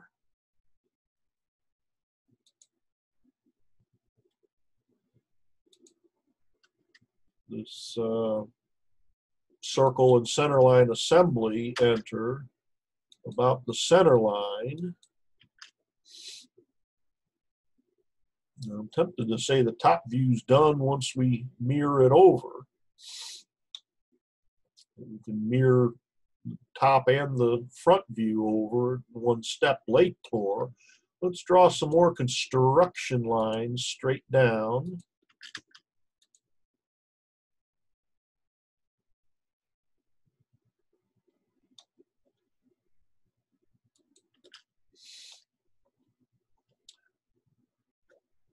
From this intersection to the intersection right there is a 45-degree line.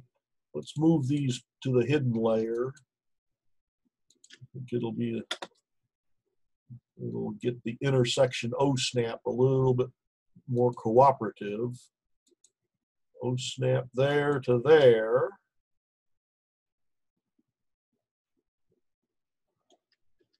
And trim, enter.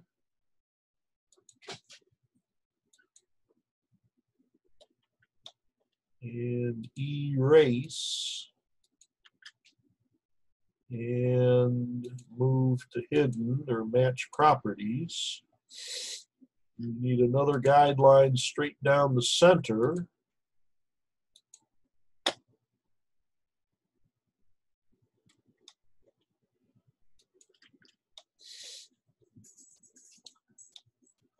We'll mirror up.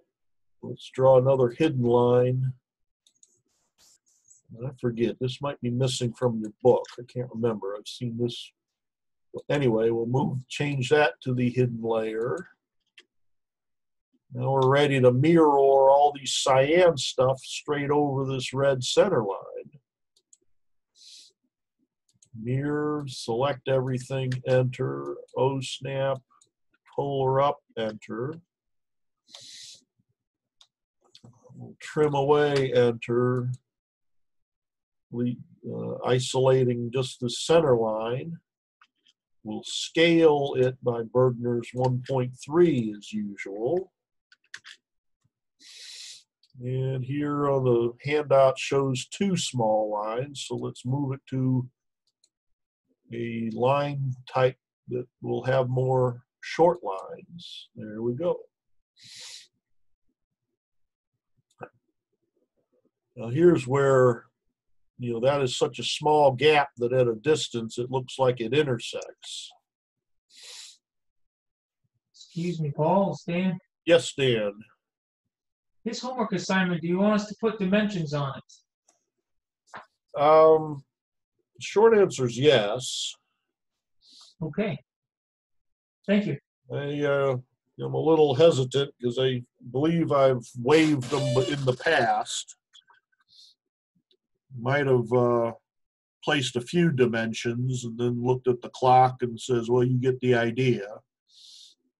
But yeah, let's proceed to dimension as much as we can. I still haven't decided if I want to collect it and nitpick them during the week or not. Where were we? Let's scale these.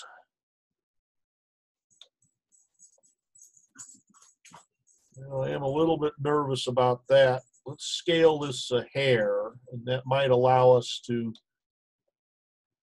uncustomize these two at that 0.9, whatever I did for the, anyway.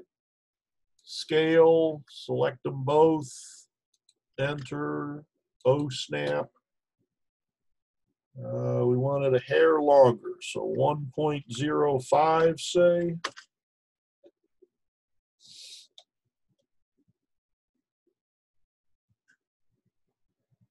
Now I believe we can go LT scale hair higher. It made a liar out of me again. Where was it? 6 or 7? F2 will bring up the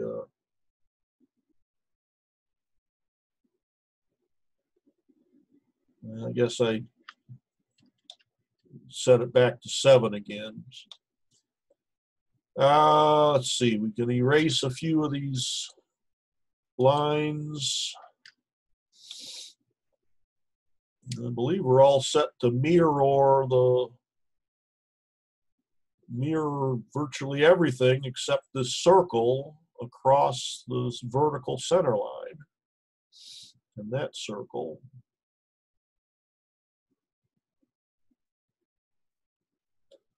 Let's go to mirror. Here we go. Check this out. I'll select everything with a regular window. And just the one vertical center line in the front view far left. And I want to deselect. All right. Click, hold the shift button and deselect that vertical line. Hit enter. Got 33 objects selected. Depending on how you did yours, you may have the same or maybe a little fewer. Enter, O-snap on any of these center lines, polar up or down. Answer the final question. No, I do not want to delete the original. There we go.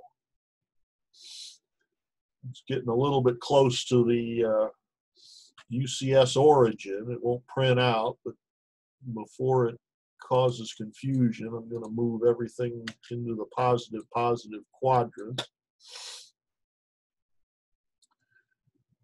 We also, the full section view, which I don't know if putting it right here to the right of the front view is wise.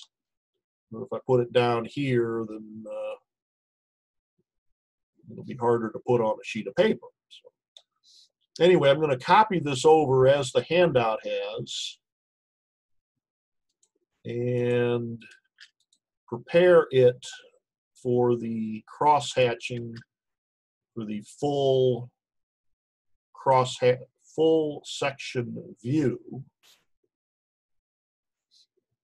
Now, full sections views don't have any hidden lines. They're very rarely dimensioned. Bottom line, I'm going to erase this big circle and move all the hidden lines to the object layer. Got careless with the center line. I'll use match properties. I want the properties of this line to apply to this.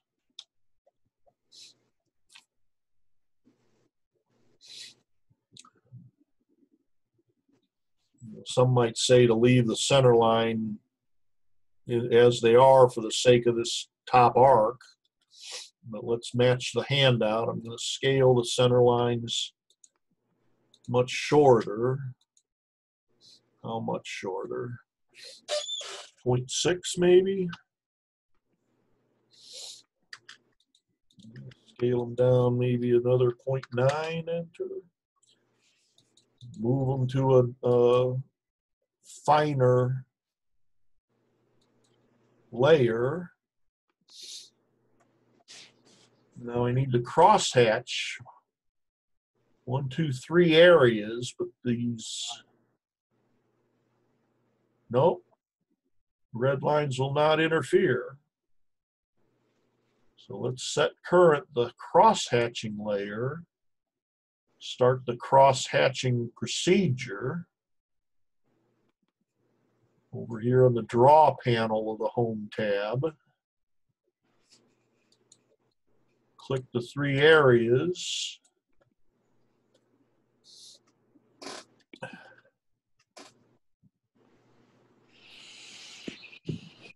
ANSI 31 happens to be the pattern. Not sure why, if that's default or last used or what. Interesting, the scale is grayed out. Why is that? Well, let's just hit enter.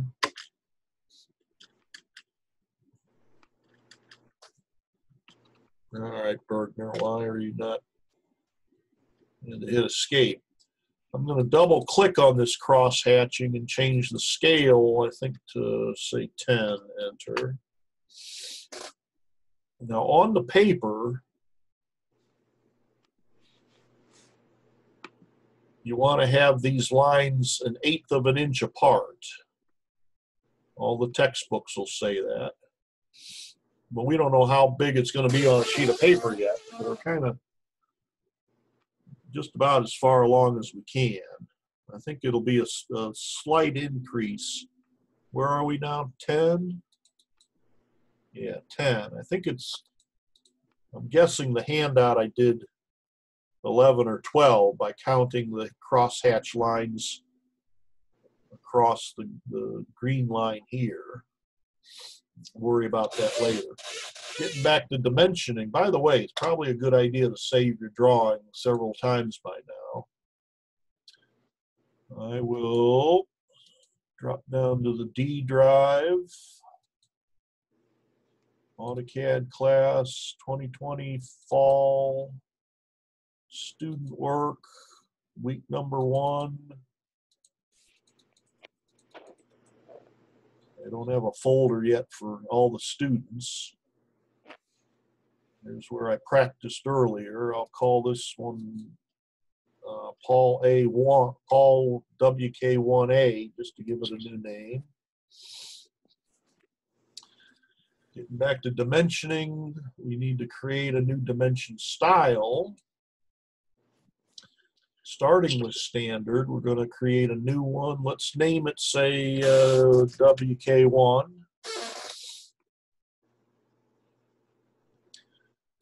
How do I get back to my handout? There it is. For the dimensions, create a new style starting with standard, but use the change the use overall scale of setting to 12.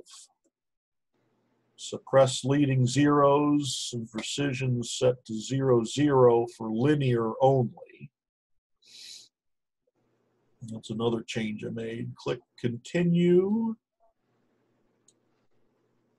On the fit tab is where we get to the use overall scale of 12.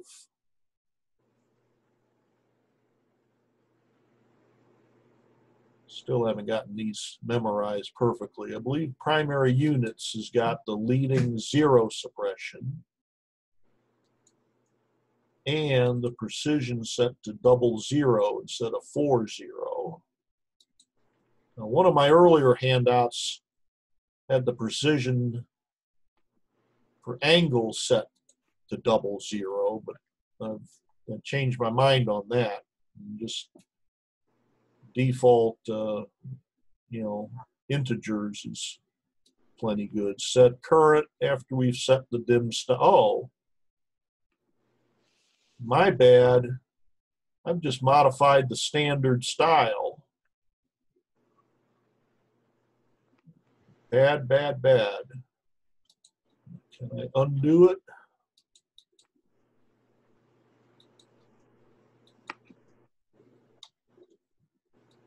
It's a little tedious to restore the standard dimension style after carelessly altering it. Okay, it looks like I successfully undoed. I'm going to click new.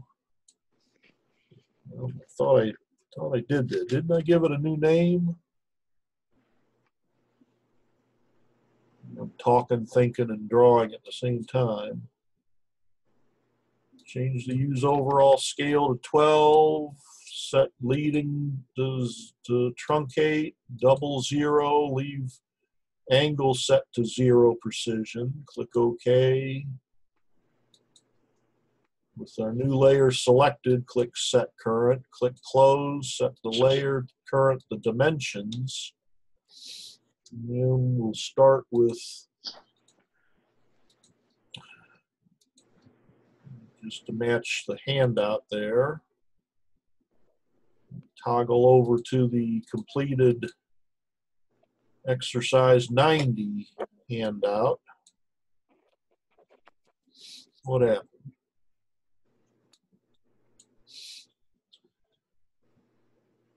Going across the top here, this is about where I say you get the idea. I guess we could have made some settings so we didn't have to massage, tweak a few of these dimensions.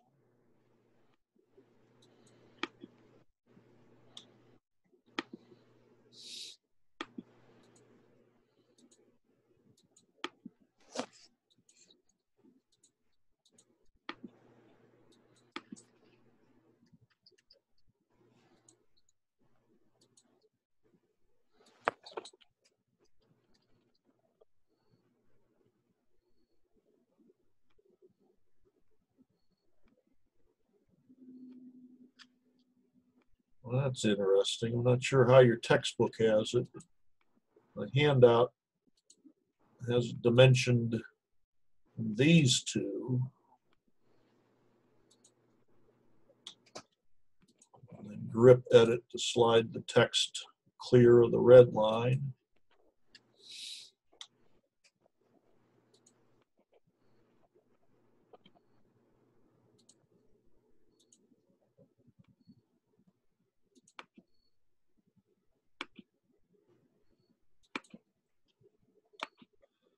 It's good habit to have your first arrowhead. Spacing from the arrowhead to your object is a little bit more for the first arrowhead than it is between the first and second arrowhead. I forget what the distance should be. 1/2 and 3/8 maybe. Half inch here on the paper and 3/8 there. It's been a long time. Let's see, we'll dimension these guys up here. We want the 4x included in the text of the dimension. And there's a way you can do it right the first time. Now what happened?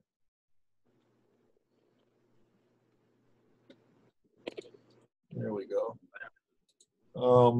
I just assume place it by default and then edit the dimension text as a separate step. We'll drop down to the diameter dimension tool. And again, this smart icon, I guess if you learn it, you know, I'm such an old dog, I can't get away from the old ways. This has got a couple of tricks to it. If you learn the smart icon, you might be able to do this stuff faster. I'll click there, I'll zoom in. Trying to match the handout as close as I can. Then I'll O-snap there and try to match the handout as close as I can. Now, how do I put the 4x? Well, double click on the text of the dimension.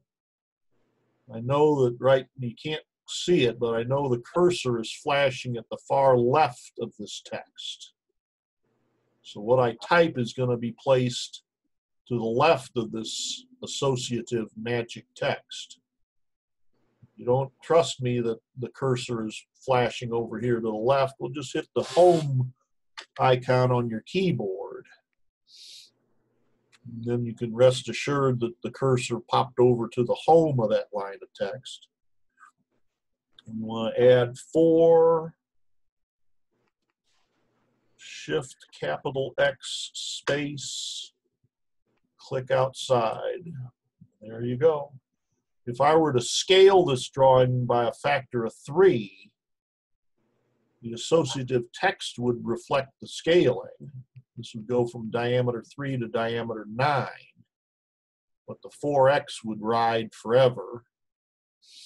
I'd have to change the text style to increase the size of the height too. Anyway, escape, my voice is about giving out. 4 capital X plus, click outside.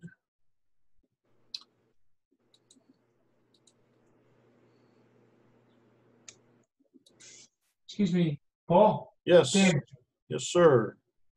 I'm creating the dimensions. My text is good size, but my arrows are too small. How do I correct?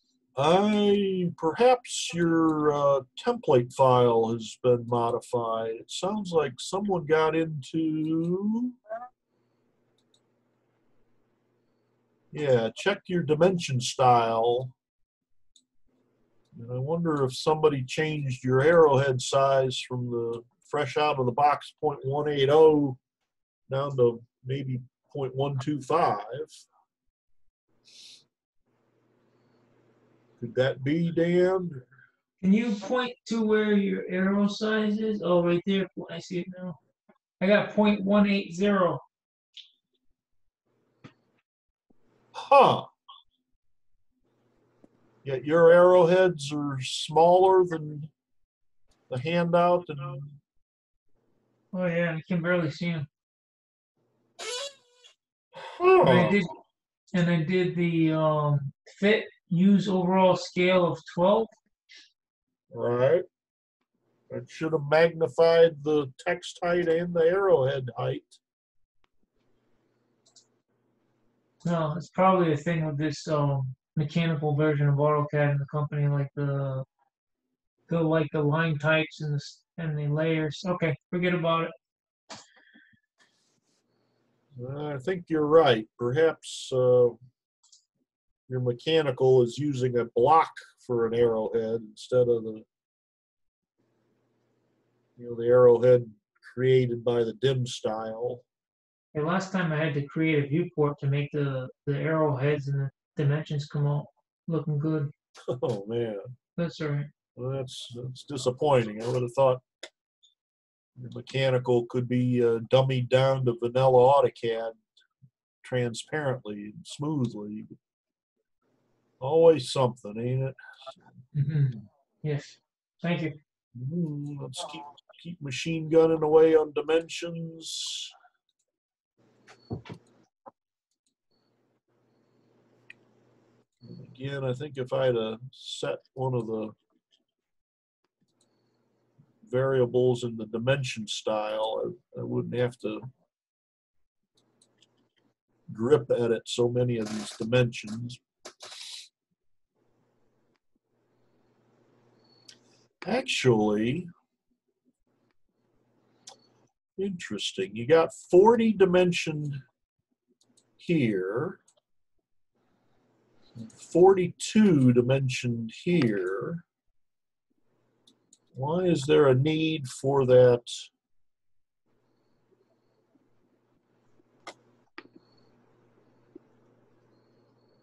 I'm sorry. I thought up here this spacing right here was dimensioned as 1.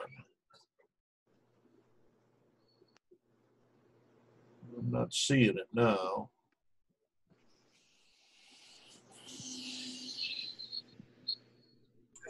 It is at the bottom, isn't it?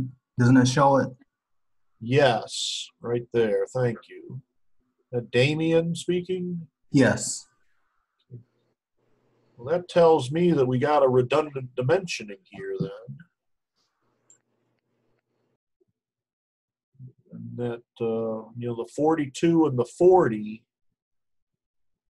already cover the 1.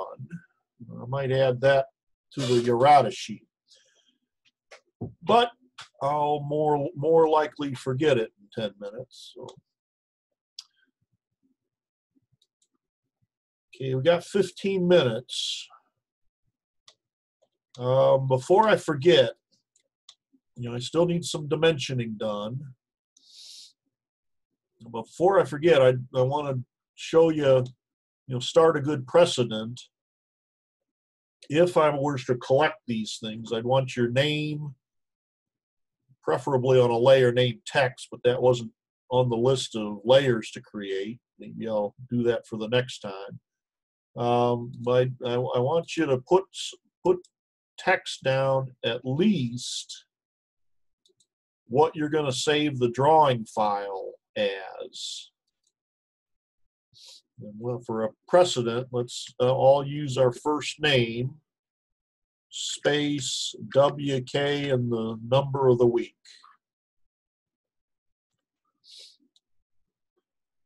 I guess that's enough, but earlier I said continue with the file extension for good measure.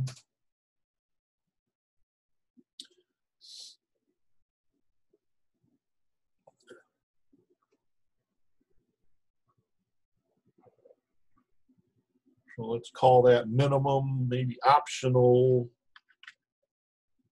exercise 90, and what is today? 15 September for overkill. Save your file. Yeah, let me collect these. Hope I didn't break your heart. But let me collect these just to get us in the practice of submitting exercises. Last class, I recall a couple of you somehow figured how to submit your DWG file via the classroom. I haven't tried that myself, so I really don't know how you do it. Most of you simply emailed it to my Yahoo address. I think I'm going to have to start checking my Gmail address. Little reminder, my Yahoo address is P_Burgener. And my Gmail address is P_Burgener, because Gmail wouldn't let me use an underscore. Why? I don't know.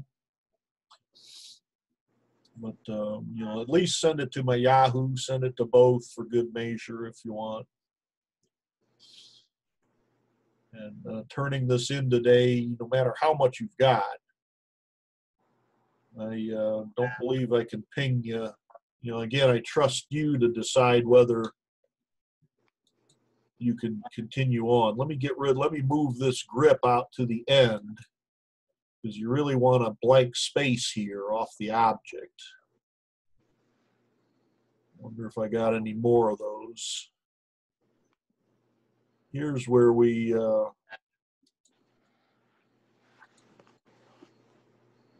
remember Dan and I got the, whoa, what happened?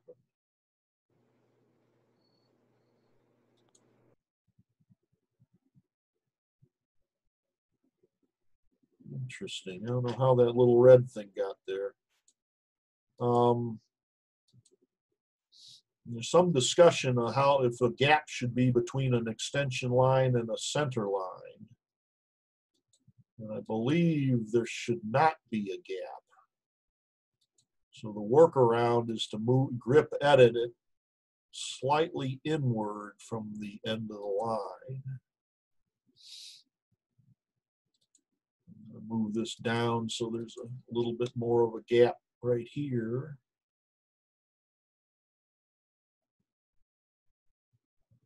How did I lose? Okay. I lost the plus sign here because the dim style puts a center mark. Magenta is so close to red, it's going to print out without a plus sign there. So note to self, fix the dim style to suppress the center mark. Where's that?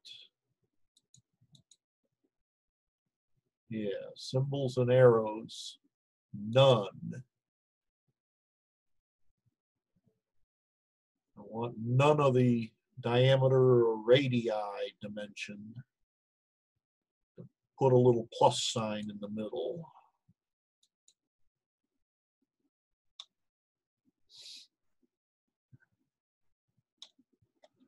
I'll move the full section view a hair to the left, since I'll minimize consumption of paper. Got a couple angle dimensions I need yet.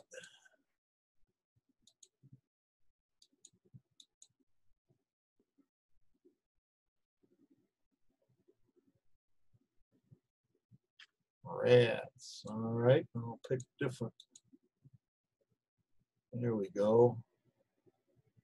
Try to match the handout and then grip edit to match the handout even better.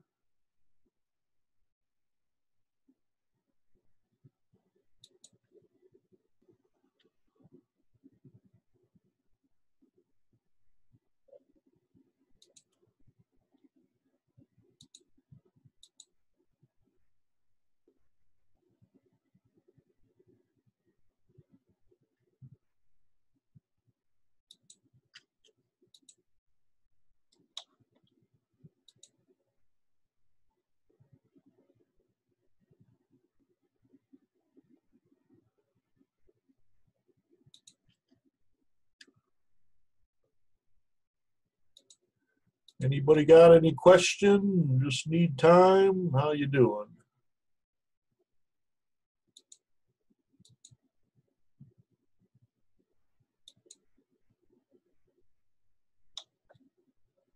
Still got radii and diameters.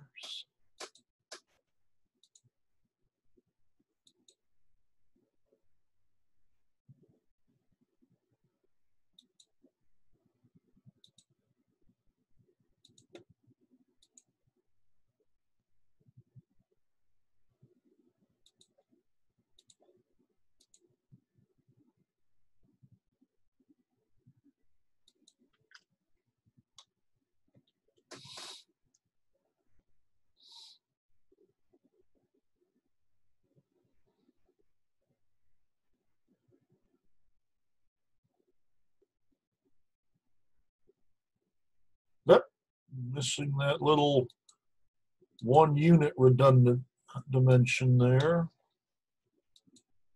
Till I decide whether to add it to the errata sheet. Pick the endpoints in the wrong order, not a problem. I'll just fix it with grip editing.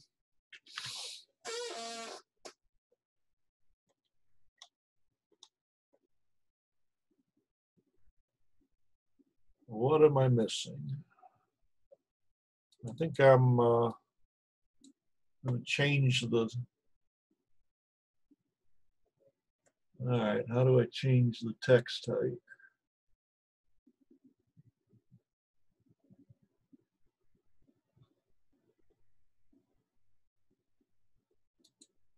I want to reduce the font size for these overkill lines.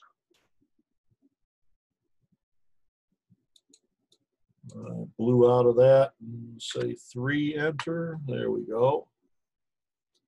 And I'll, again, this is overkill. Don't bother following me. Maybe I'm just getting cocky and showing off, but I'm going to change it to middle center and alter the line spacing factor to 0.85, enter. Okay, that hangs a hair to the right, requiring a hair more paper. So I will move it over so it does not. A little bit tight there, so I'll grip edit and slide this 30 dimension a hair over, making sure that this white space is still longer than this white space. Top and front view are a hair close, so move everything on the top of the drawing a hair up. I have a quick question for you, Paul. Yes, Damien. What is the text style of the dimensions? Standard. Okay. Yeah, that was. I kind of gave you a break on that, but the handout, the only requirement on the handout was, well, how to put this? There was no mention of a text style, so just the dim style is identical to the standard dim style, which uses the standard text style.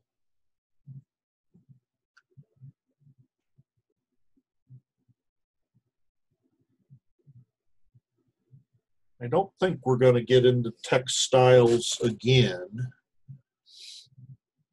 You know, I like you to use text, but don't believe I've ever had a handout requirement for an alternate text style other than standard.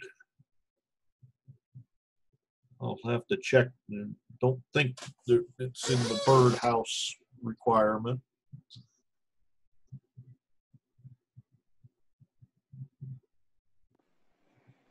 Hey, Paul. Yes. This is Hi, Alex. Alex you.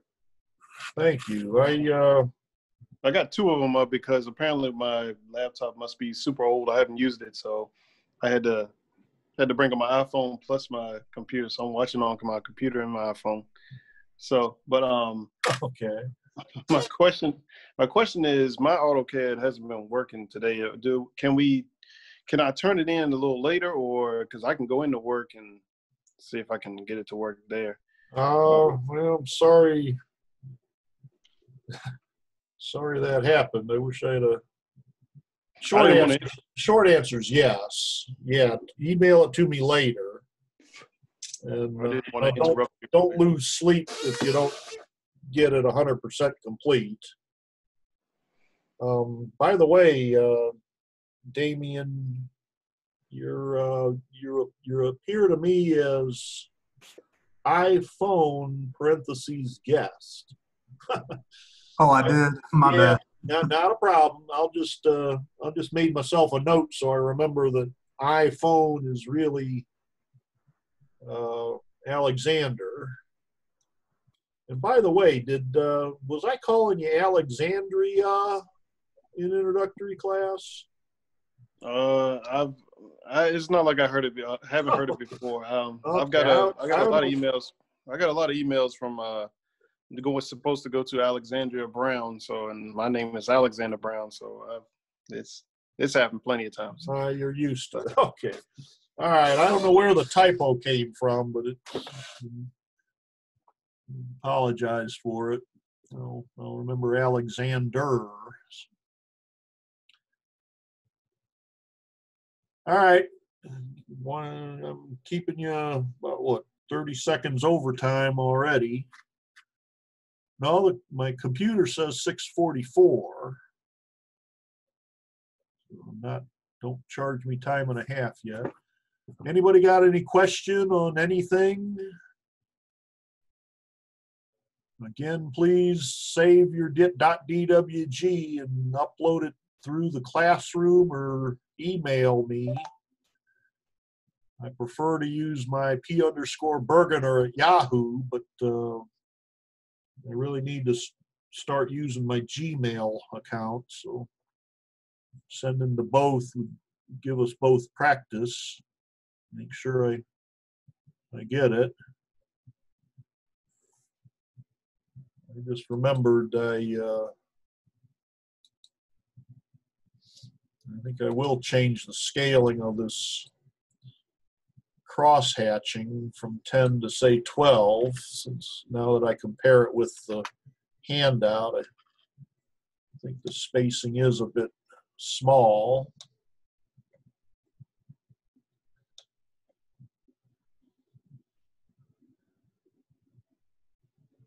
All right, I'll email y'all when and where I get the recording saved.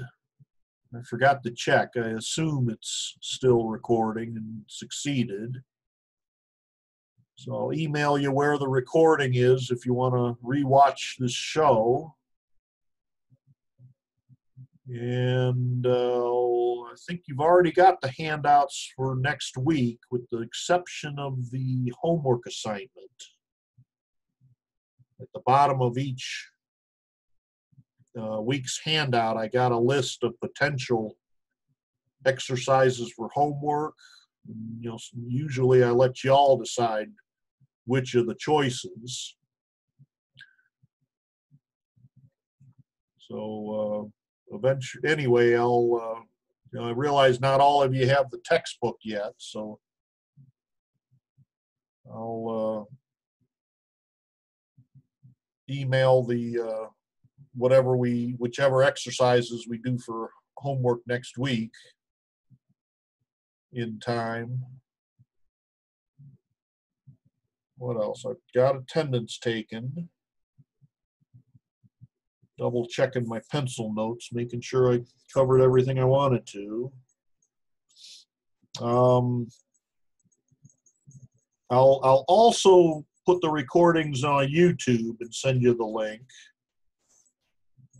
But please accept my invitation to get into the classroom, and let's start using the classroom. Because without any notice, I may be ordered to use the classroom for everything. I'm going to try to minimize how much I email to your shipyard addresses. The less that goes there, the less of an issue it'll ever be.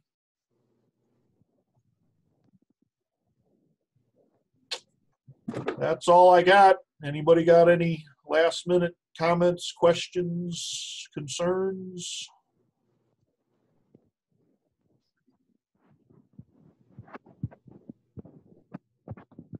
Okay, let's call it a class. See you next week, folks.